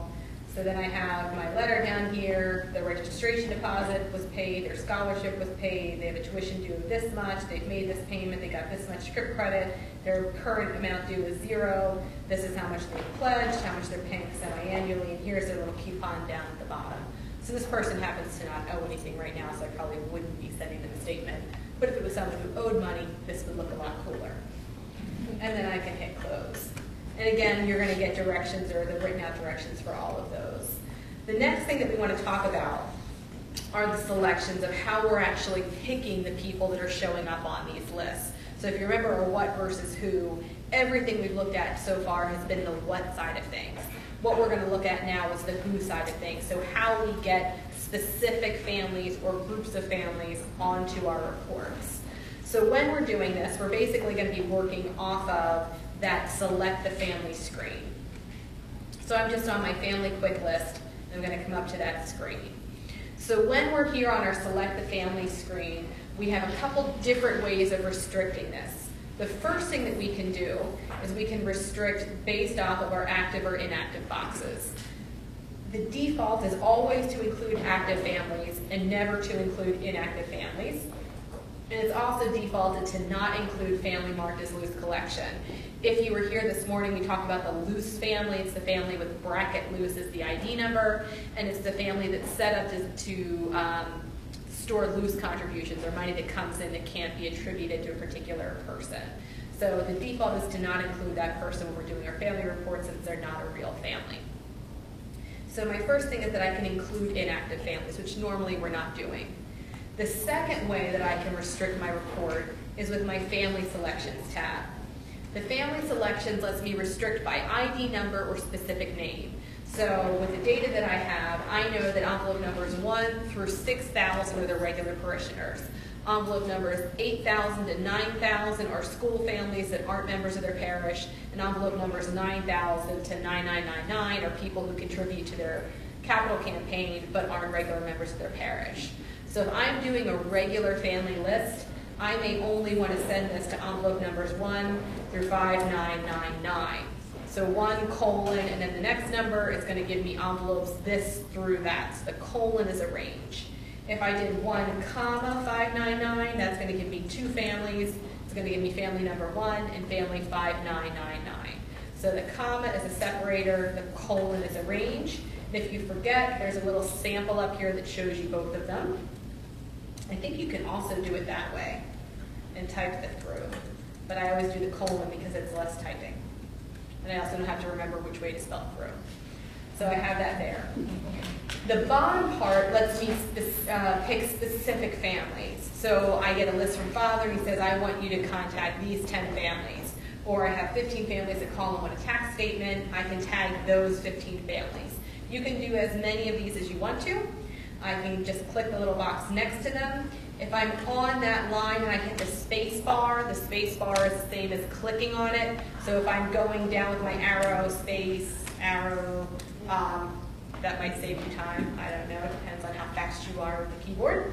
You have that same alphabet bar running across the top up here. So if I'm jumping up and down in the list, and if you remember, it's usually easier if you're going to somebody whose last name is Strain to go down to the T's and come up than it is to go to the S's and go down. So think about the spelling of the name before you click on the letter. So you can kind of jump around inside of here to go to the family that you're looking for. And you can, again, tag as many of these as you would like to. So this allows me to pick specific people. I want this group of envelope numbers. I want these specific people. The other way we have of restricting information is this additional selection screen. This is one of the hardest things to learn in the program, but it's one of the most powerful things inside of the program. It is logical. It's just that it's not the same logic that you might use in other situations. So really what we're doing is we're saying 3 things. We're saying that a particular field has a certain type of relationship with a particular value. So we have field, relationship, and value. So we're picking these 3 things every time we stick in a condition. The first part is the field. So we're saying what field of information in the program we're looking for. When I click where it says click here to add a new condition, that's the first thing it wants to know is what's the field. The fields are organized by the screens that they're found on. So if I'm trying to find people who have registered within the last year, I know that I fill in the date that they registered back on that main family screen. So I'm going to look on that main family section for that field. So if I go to the FAM section, I want to look for date registered. And there it is. So I'm going to pick my field. The second thing I need to pick is my relationship. The default relationship is equal to. But if I click on those actual words, it shows me all of my other relationship choices. I could say is not equal to, is less than or equal to, greater than or equal to, is in list, is not in the list, is between, is ever equal to, or is never equal to. So I'm saying what the value that I'm about to fill in, what relationship it has to that field. So if I want to find people who have registered since January, I could say is greater than or equal to 01/01/2014. If I want people who've registered between January and June, I'm going to say is between January and June 31st, 2014.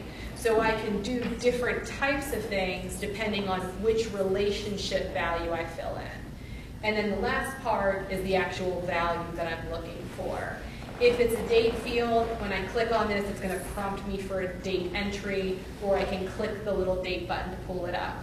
If I picked something like a city, so if I'm saying I want anybody who lives in a particular city, when I click on that blank line, it's going to show me the list of all of my cities.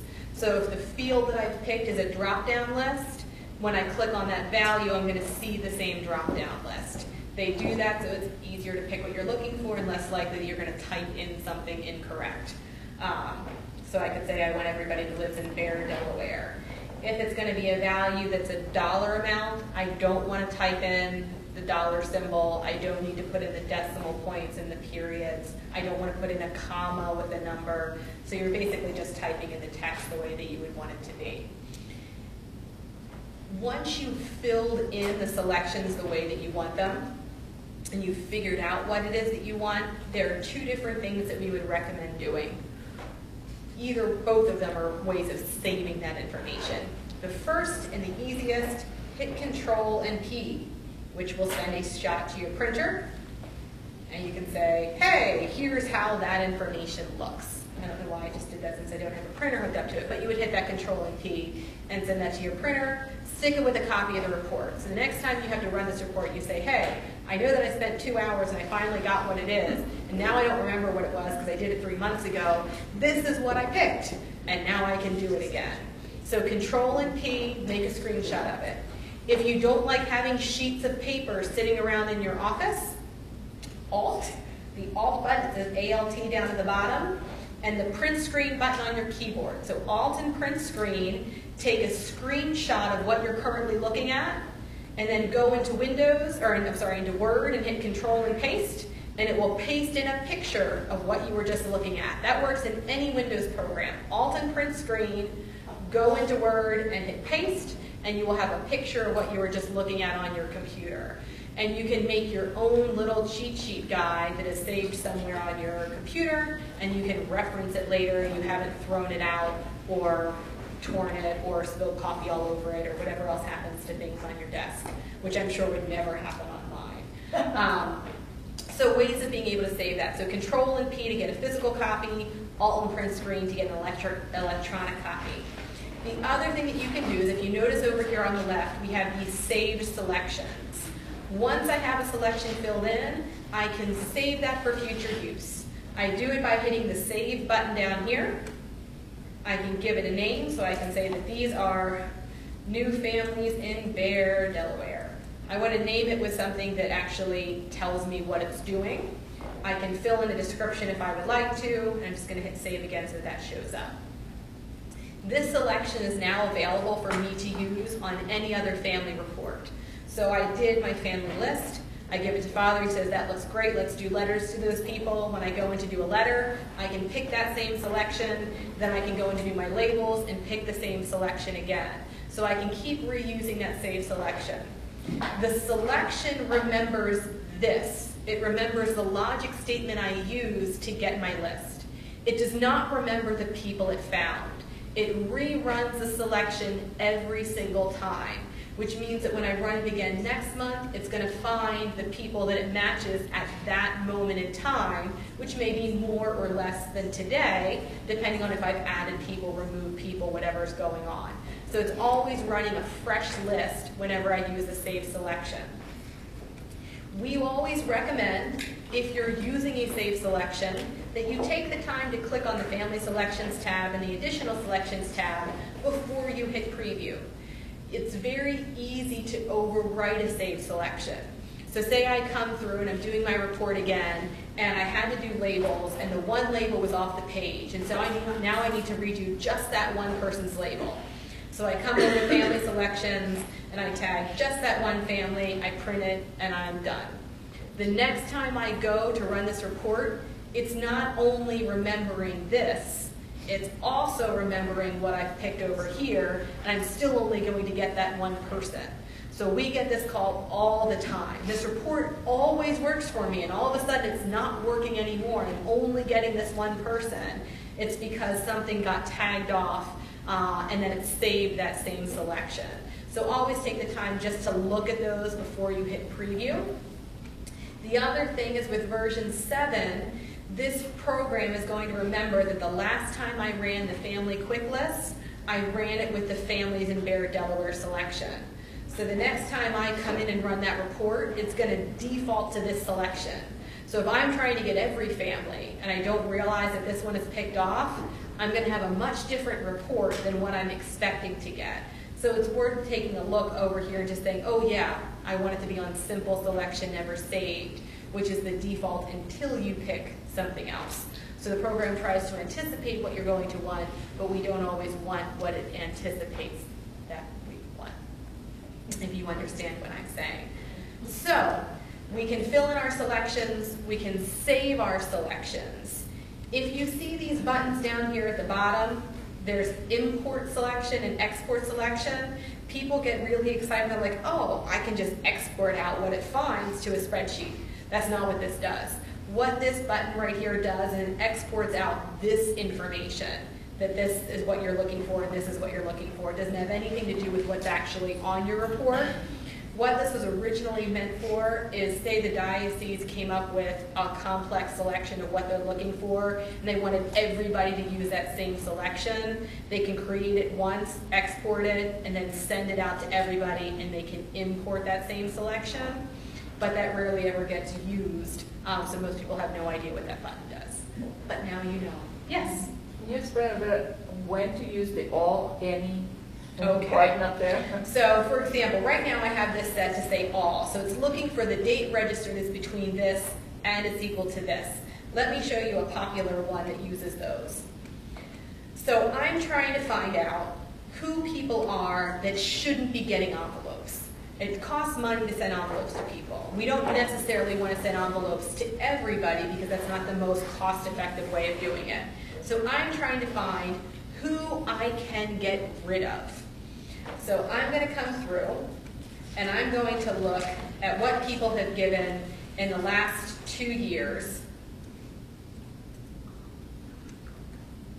to fund number 1. So I'm looking at date range of 01/01/13 to 12/31/14, and I'm looking at fund number 1. I want to get a list of everybody where their grand total paid is equal to 0. Sorry, I'm trying to do it the other way. When people grand total paid is greater than 0. And I want to find everybody who might be new to the church, who hasn't had time to give yet. So I can say that their date registered is greater than or equal to, we'll give them 6 months, so February 1st of 2014. If I ran this way, it's going to find people who have given and are new.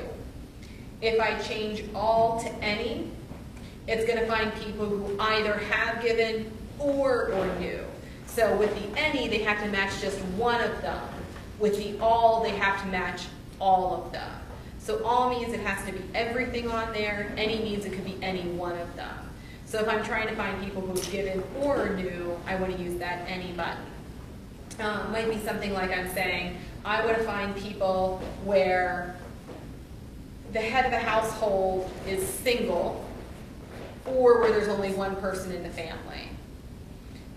So maybe I'm going to say that a selection like that would say mem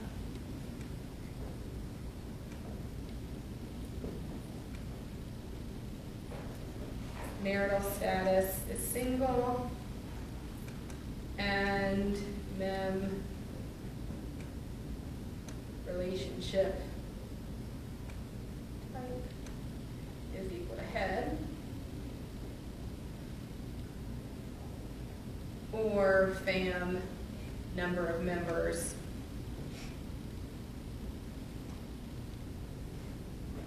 is equal to 1. And I could change that all to any. So now I'm saying you either have to have one person in your family or the person in your family who's marked as head of household is single. So that's going to give me both of those people if I have this up at any. If I change that to all, they would have to be the only person in their household and single in order to show up on my list. So we can kind of get a really complex set of selections in here. Most of the time you're having 1, maybe 2 things in here, but there are going to be times when you might have 6, 7, or 8 things all listed here. Usually you just want to give us a call and we can log in or send you the directions for what you would want to do to get those criteria in there. Because you can start to get pretty complex with what we're looking for. Yeah. How did you get the 2 choices? The 1 and the 2? Okay. No, not that one. The left, yeah, This that one and the... So you see this button up here that's next to choose? If I click on this, if I choose add condition, it would add 3. If I choose add subsection, it would add 3.1. Okay. So subsection is going to give me it with this kind. Regular condition is going to give me it with this kind. So there's also, if I click on the 2, I can choose to indent or unindent or move up or move down to kind of reorganize those in there. So it just depends on what it is that I'm looking to do with it. But again, this is something where once I get a complex one like this, definitely take a screenshot of it and make a saved selection of it, so that way you don't have to refill this in again when you need to go run it the next time. Okay, so we're down to section 8 now, which is report selection exercises. So we're going to go through, we've got 15 more minutes. Okay, we're going to go through some of these report selections. And again, I'm going to go through them quickly because they're all typed out for us already, and we're going to send those or email those out to you. So the first one is if I wanted to print out a list of all of my families with ID numbers between 1 and 100 and 500 to 999,999. I'm just on my family quick list. Underneath the family selections, the easiest way would be to say 1:100, 500:999,999. And that's going to give me envelopes 1 through 100 and 500 through 999,999. If I wanted families who are living in Phoenix or in Mesa, I could do it one of 2 ways. I could either say that Fan City is equal to, I'm going to pick whatever my first 2 cities are, Aberdeen, Maryland, Fan City is equal to Acton, Massachusetts, and change my all to any. And that's going to be either they're in this city or in that city. The easier thing to do would have been to say that Fan City, and instead of is equal to, I can say is in list. And the is in list lets me pick multiple values. So I can say it's this one or this one. So this is the same thing if I'm trying to print a list of people who are single. I could say that marital status is in list and pick single or divorced or widowed or annulled, because all 4 of those would technically be single, but I don't want to have to put in 4 different criteria and change it to any. I can say is in list, and it's really doing the same thing. Or when I'm looking for my altar servers and lectors and Eucharistic ministers, I don't want someone who's all 3 of them. I can say is in list and then tag the ministries that I'm looking for. Family registered in 2008. I can say fam and date registered. Where are you? And I could say contains 2008, or I could say is between and 01/01/2008 through 12/31/2008, and that's going to give me anybody that has a date registered between those dates. Families without an email address. I'm going to say that fam and email 1, and I'm going to say just like this is equal to blank. That's going to find me people who don't have anything filled in that field.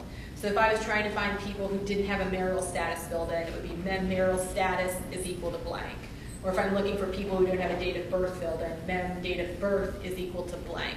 That is equal to blank means that nothing has been filled in that field. Amy, can you do that with sacraments as well?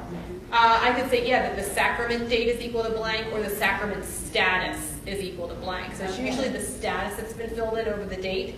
So I would say that under the mem section, sac baptism status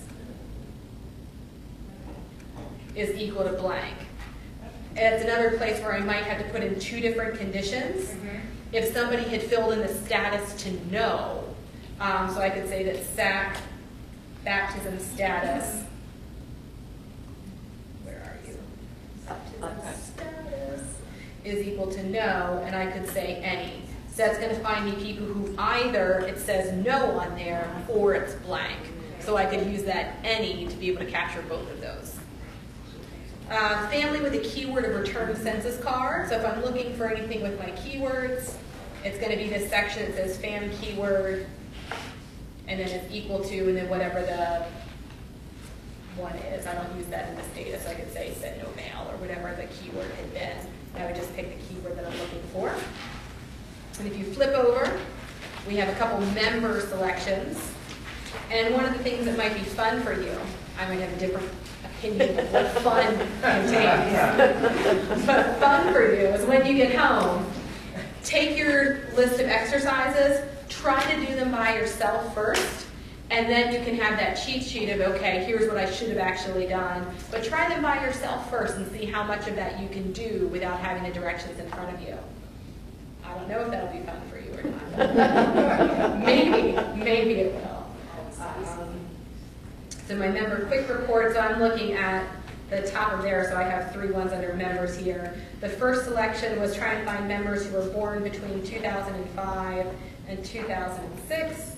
So I would say that mem and date of birth is between, and then 9/01/2005 and 8/31/2006. If you remember in like the old DOS version, you would have had to put 2 lines in where it said mem date of birth is greater than or equal to 9/1/05, and then mem date of birth is less than or equal to 8/31/06. And you could still do that here, but that is between is just much easier to do. Here's that one we just talked about, members who are altar servers, lectors, or Eucharistic ministers. It's that ministries, ministry, and is in list, and then tagging the ministries that I'm looking for. Same way with the next one for members who are single, I'm picking that mem and marital status, and I'm saying is in list, and then tagging the marital statuses that I'm looking for, so divorced, single, widowed, annulled, or whatever. I don't know if they would consider separated to be single. I guess it depends on what it is that you're looking for. Again, we make no judgments. We let you pick what you would like to do with that. Unknown would be good in there. There you go. Yeah, unknown. I don't know. You throw in a mixer. I don't know. It'd be very interesting. So, the last section here for exercises is this financial totals report one. So I'm using the financial totals report by family, which is underneath in my financial section. Financial totals report by family. And these directions have the exact report that I'm using as well. 2014. And the first selection it's looking for is families who have given more than $250. So that's just going to be this fund total section. When you're doing financial selections, almost every single selection you want is from this fund total section right here. This has all of our grand total pays. It has all of our recap pays. It has our latest pays and our first pays, and it has our average pays. So the grand total pays are these ones here. So it's saying the grand total of the date range that you've entered. The recap fields are the year-to-date fields. And then there's these average ones, grand total average donation per giving, and grand total average donation per week. Average per giving means it takes the grand total paid and the grand total frequency and divides them. Grand total per week takes the grand total paid and divides it by the number of weeks in that period, and then gives you that average. So if somebody gave twice over a 10-week period, those numbers are going to be very different between them, because one's going to be divided by 2 and one's going to be divided by 10. So those are in there. First payment means the first payment made in that date range. Latest payment means the last payment made in that date range.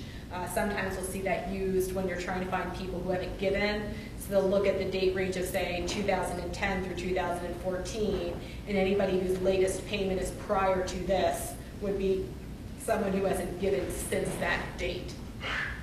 Grand total paid includes all funds? Or? Includes whatever funds I've picked. So on this screen here, I'm picking the date range and I'm picking the funds to print. So whatever date range and funds I fill in here is what that grand total is looking at. So if I fill in 1 day, it's the grand total for that day. If I fill in 10 years, it's the grand total for those 10 years. So it's based off of what I fill in on this funds to print screen. You wouldn't have some type of letter or something if a parishioner bounces a check? There's not a standard letter that's in there, but you could certainly create a letter that would just be in your letters to say, hey, your donation of, and insert that in. And actually, a good one to copy, there's a report in the tax report section that is called Receipt for Donation and Payment that actually inserts in a specific donation. And you could copy this letter.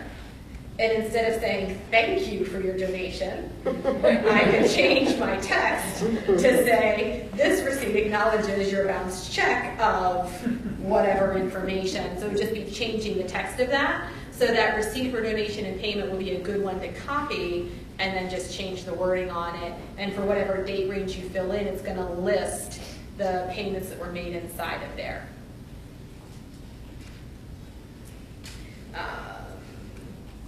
So the grand total paid is greater than 250 would be the selection would be fund totals and grand total paid. If you notice, there's two different grand total pays.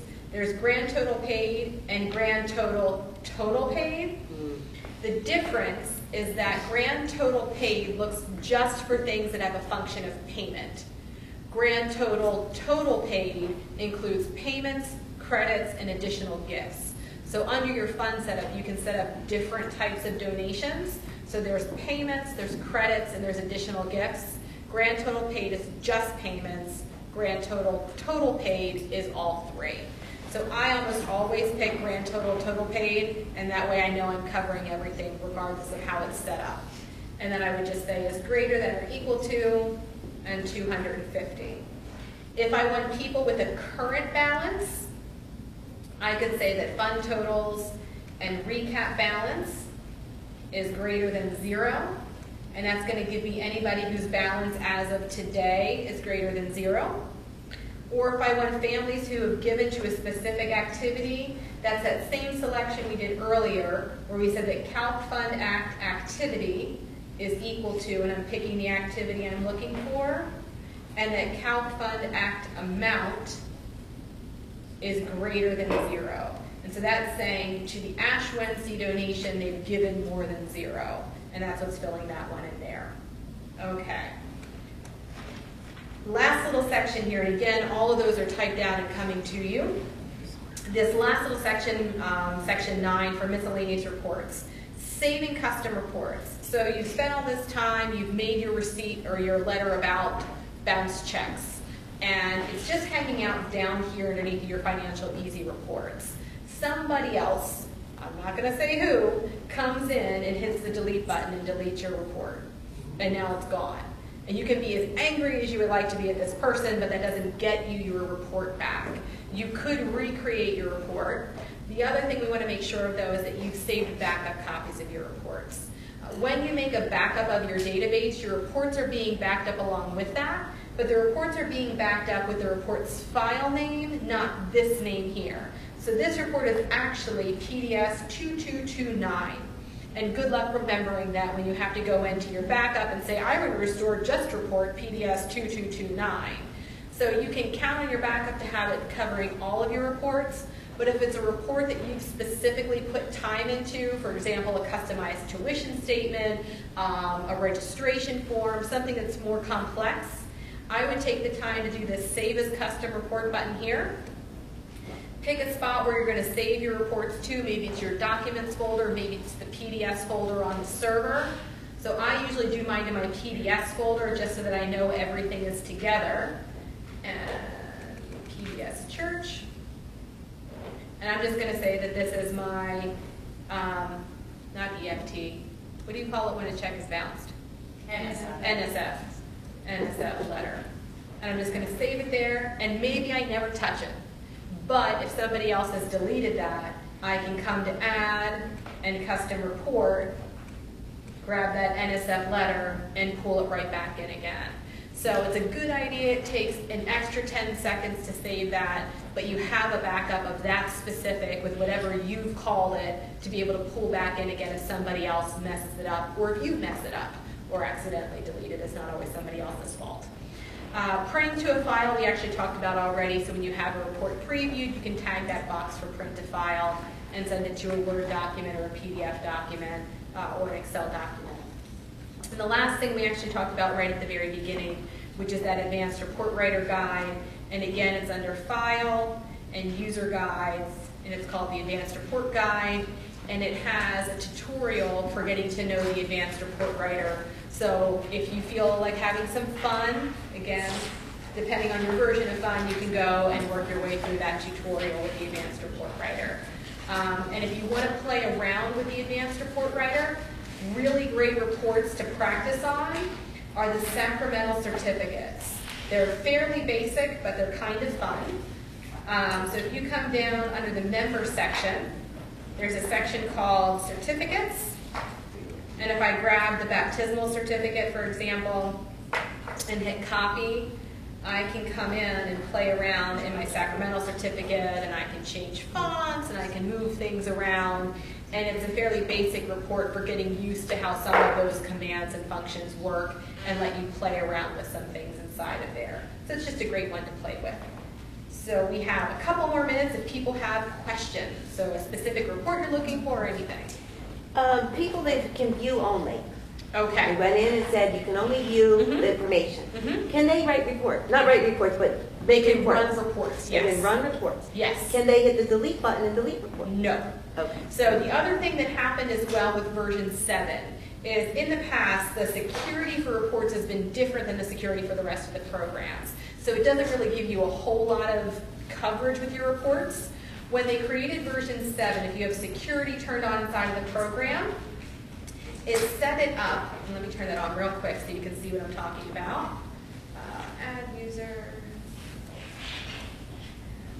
Oh, yes. Set security method, and user name. And close, So it asks you for a username and a password when you come in. When you create a report now, it's going to have a default access. It's accessed by the report owner as a user that created it, and its default access is private. That means that only I or my username can see this report. I can change the access from private to shared, which means that other people can see it, but that they can't change it. Or I can set it to public, which means anybody can do anything they want to with it. So when you have security turned on, you can set more restrictions in terms of who has access to what reports. And it's going to work the same way with the selections, that you have the ability to create a selection and say who has access to being able to modify or use that selection at all. So having security turned on in version 7 gives you more access or more restrictions to play with in terms of who's allowed to do what with reports. How do you turn security on? If you go up to set up our administration and users and passwords, you would want to fill in your usernames first. So you'd use the add user button up here, and then once you have your usernames filled in, then you can hit this button over here on the left for set security method. And you can choose either that it's asked for just a name or that it's asked for a name and a password. And you can actually do it that it's detected by Windows authentication. That means it uses your Windows username and password. So when you create users and passwords up here, you would use the same one that you use on your computer when you sign into your computer. And then you won't get asked to fill in your username and password when you open up the program. It just opens up and uses that. If multiple people use the same computer, you don't want to use that option because it means that everybody's getting in with the same permissions automatically. So it just depends on the computer how you want to do that. Okay, thank you. Sure. Other questions? Yeah. We're just starting an online gaming program. Is there a way to differentiate whether your report should be used online? Okay. So depending on the type of online that you're doing, Most people that do online now are working with a company like Banco or something like that to have their donations imported in from that company. So what you're doing really, you're coming to this contribution section and quick postings and do electronic transfer, and it would import in all of those payments.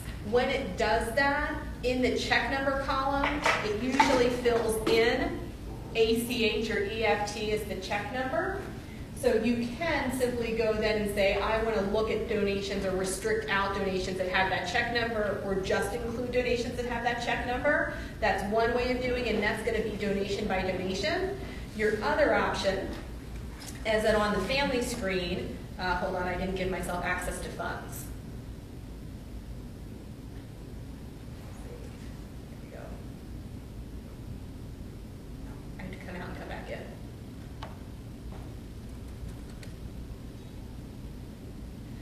Is when I come in here, I can just tag this box that would say electronic fund transfer for anybody who's going to be using EFT. And then when I run my report, I could say that I think it's account rate uses EFT is equal to yes or is equal to no to restrict out families or not families. I could also add a family keyword of EFT to include or exclude people. The difference between using the keyword or this box versus using the check number is that some donations you get from the same family may be EFT donations and some may not be, depending on how you have your funds set up. So for some churches, they do all of their offering through EFT, but they do special envelopes and other collections through regular envelopes. Most churches do everything one way or the other, but not every church. So you could use either method depending on which way is going to get you the better one. So either that the check number is equal to EFT, or that they have this EFT button checked here, or they have a keyword of EFT. So it just depends on what makes the most sense for you. Other questions? After a person gives a donation and that check comes back, is there any way you can go back to their and say, you know, that? So normally what you'd want to do is in your fund, you would want to have an activity set up. There's two different types of activities that we would want. One, we would want an activity that says ISF check, and that the function of that is going to be ignore. And then we might also have an ISF check fee, which is a charge. So the one is telling it to not count that money. So if I go back to the Brennans, and this check that I got here for $250 was really the check bounced.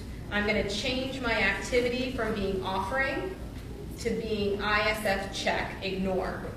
And now all of a sudden the amount that he's given has dropped, the grand total paid has dropped by $250. I still see this here, but it doesn't do anything with this amount. It's basically like the amount was zero.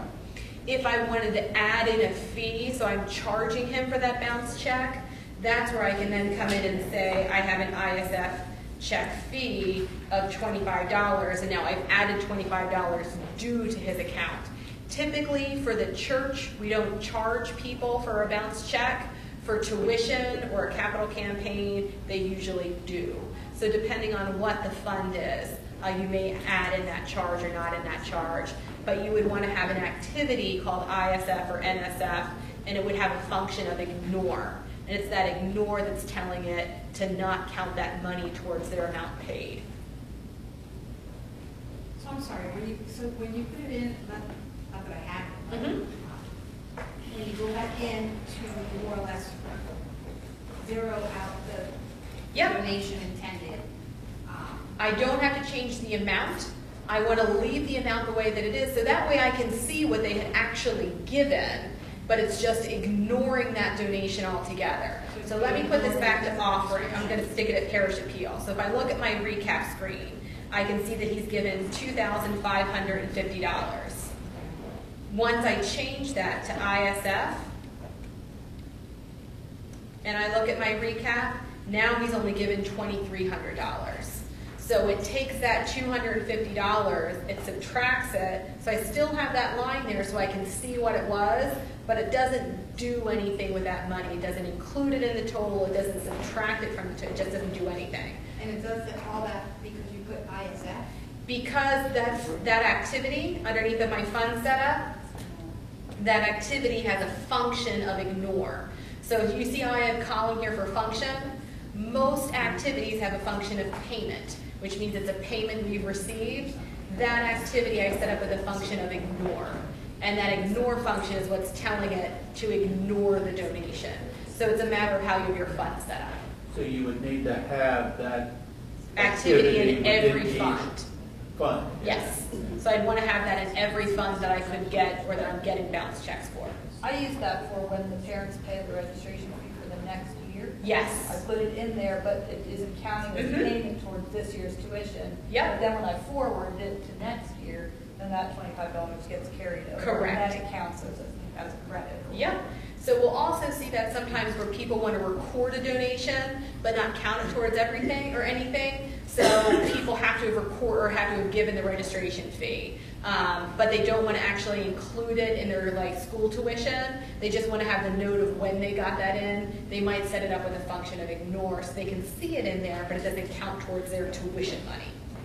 So then when they pay the $250 back, then you would just go in and change it back to?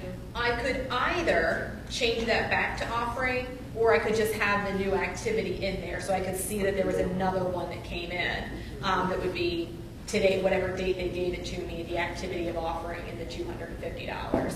So I'd still see the bounce check. The reason we like to do it that way is if you keep getting the same bounce check or people sending them, you have a history of you've bounced 10 checks here and now you've cost me $250 and it's not worth the $10 that I've gotten from you in a donation.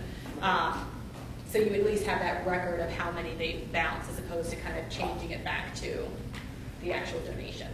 So, And if you charge them, you need to know what that charge is for. Yeah. So it's a good idea to keep that. Other questions? yes, when you do the tax letter at the end of the year, we could put that in the fields of something that we want to say? The tax letter typically is listing not activity totals. It's going to be listing group totals. So it's going to say the tax letter is meant to show you how much you've actually paid. So it's not going to say you've bounced 10 checks. It's going to say you've paid. Some people know I've written this amount of checks. Yeah. So it's going to say however much money we've gotten in from them. It's not set up to include those bounce checks because it's not money we received.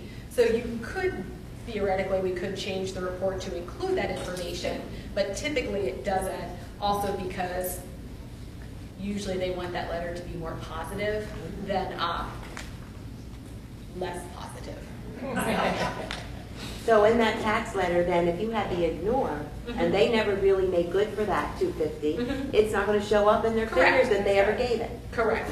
So if they gave one check and it bounced, their amount paid is 0, and that's what's going to show up on their tax letter. Other questions? Who was the man that was showing up on the screen earlier? Showing up on the screen. We all saw a shadow, and we're looking at him. Who walked around? They all looked. I think they were in the other media room behind it. Oh, I have no idea. Well, the screen was open. And you didn't know what That's what we were laughing at. There was somebody on the screen, a shadow.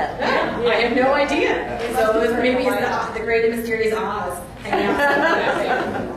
So again, this has been recording the whole thing, so we'll post those videos up. We'll send you an email once the videos are posted, but tomorrow you'll get an email with a copy of the handout and then also a copy of the directions for all of the exercises that are inside of there. My business cards are over there, so when you have questions, give us a call, send me an email, whatever you need. We're happy to log in and walk you through whatever you want. And if there are reports that you want that you can't find in there, just send us a sample of what you'd like. And we're happy to do those for you as well, because that's something I do actually find entertaining and fun. Okay. Have a great day. If you are here for the last class, we have about 5 or 10 minutes before that one starts. Okay, thank you.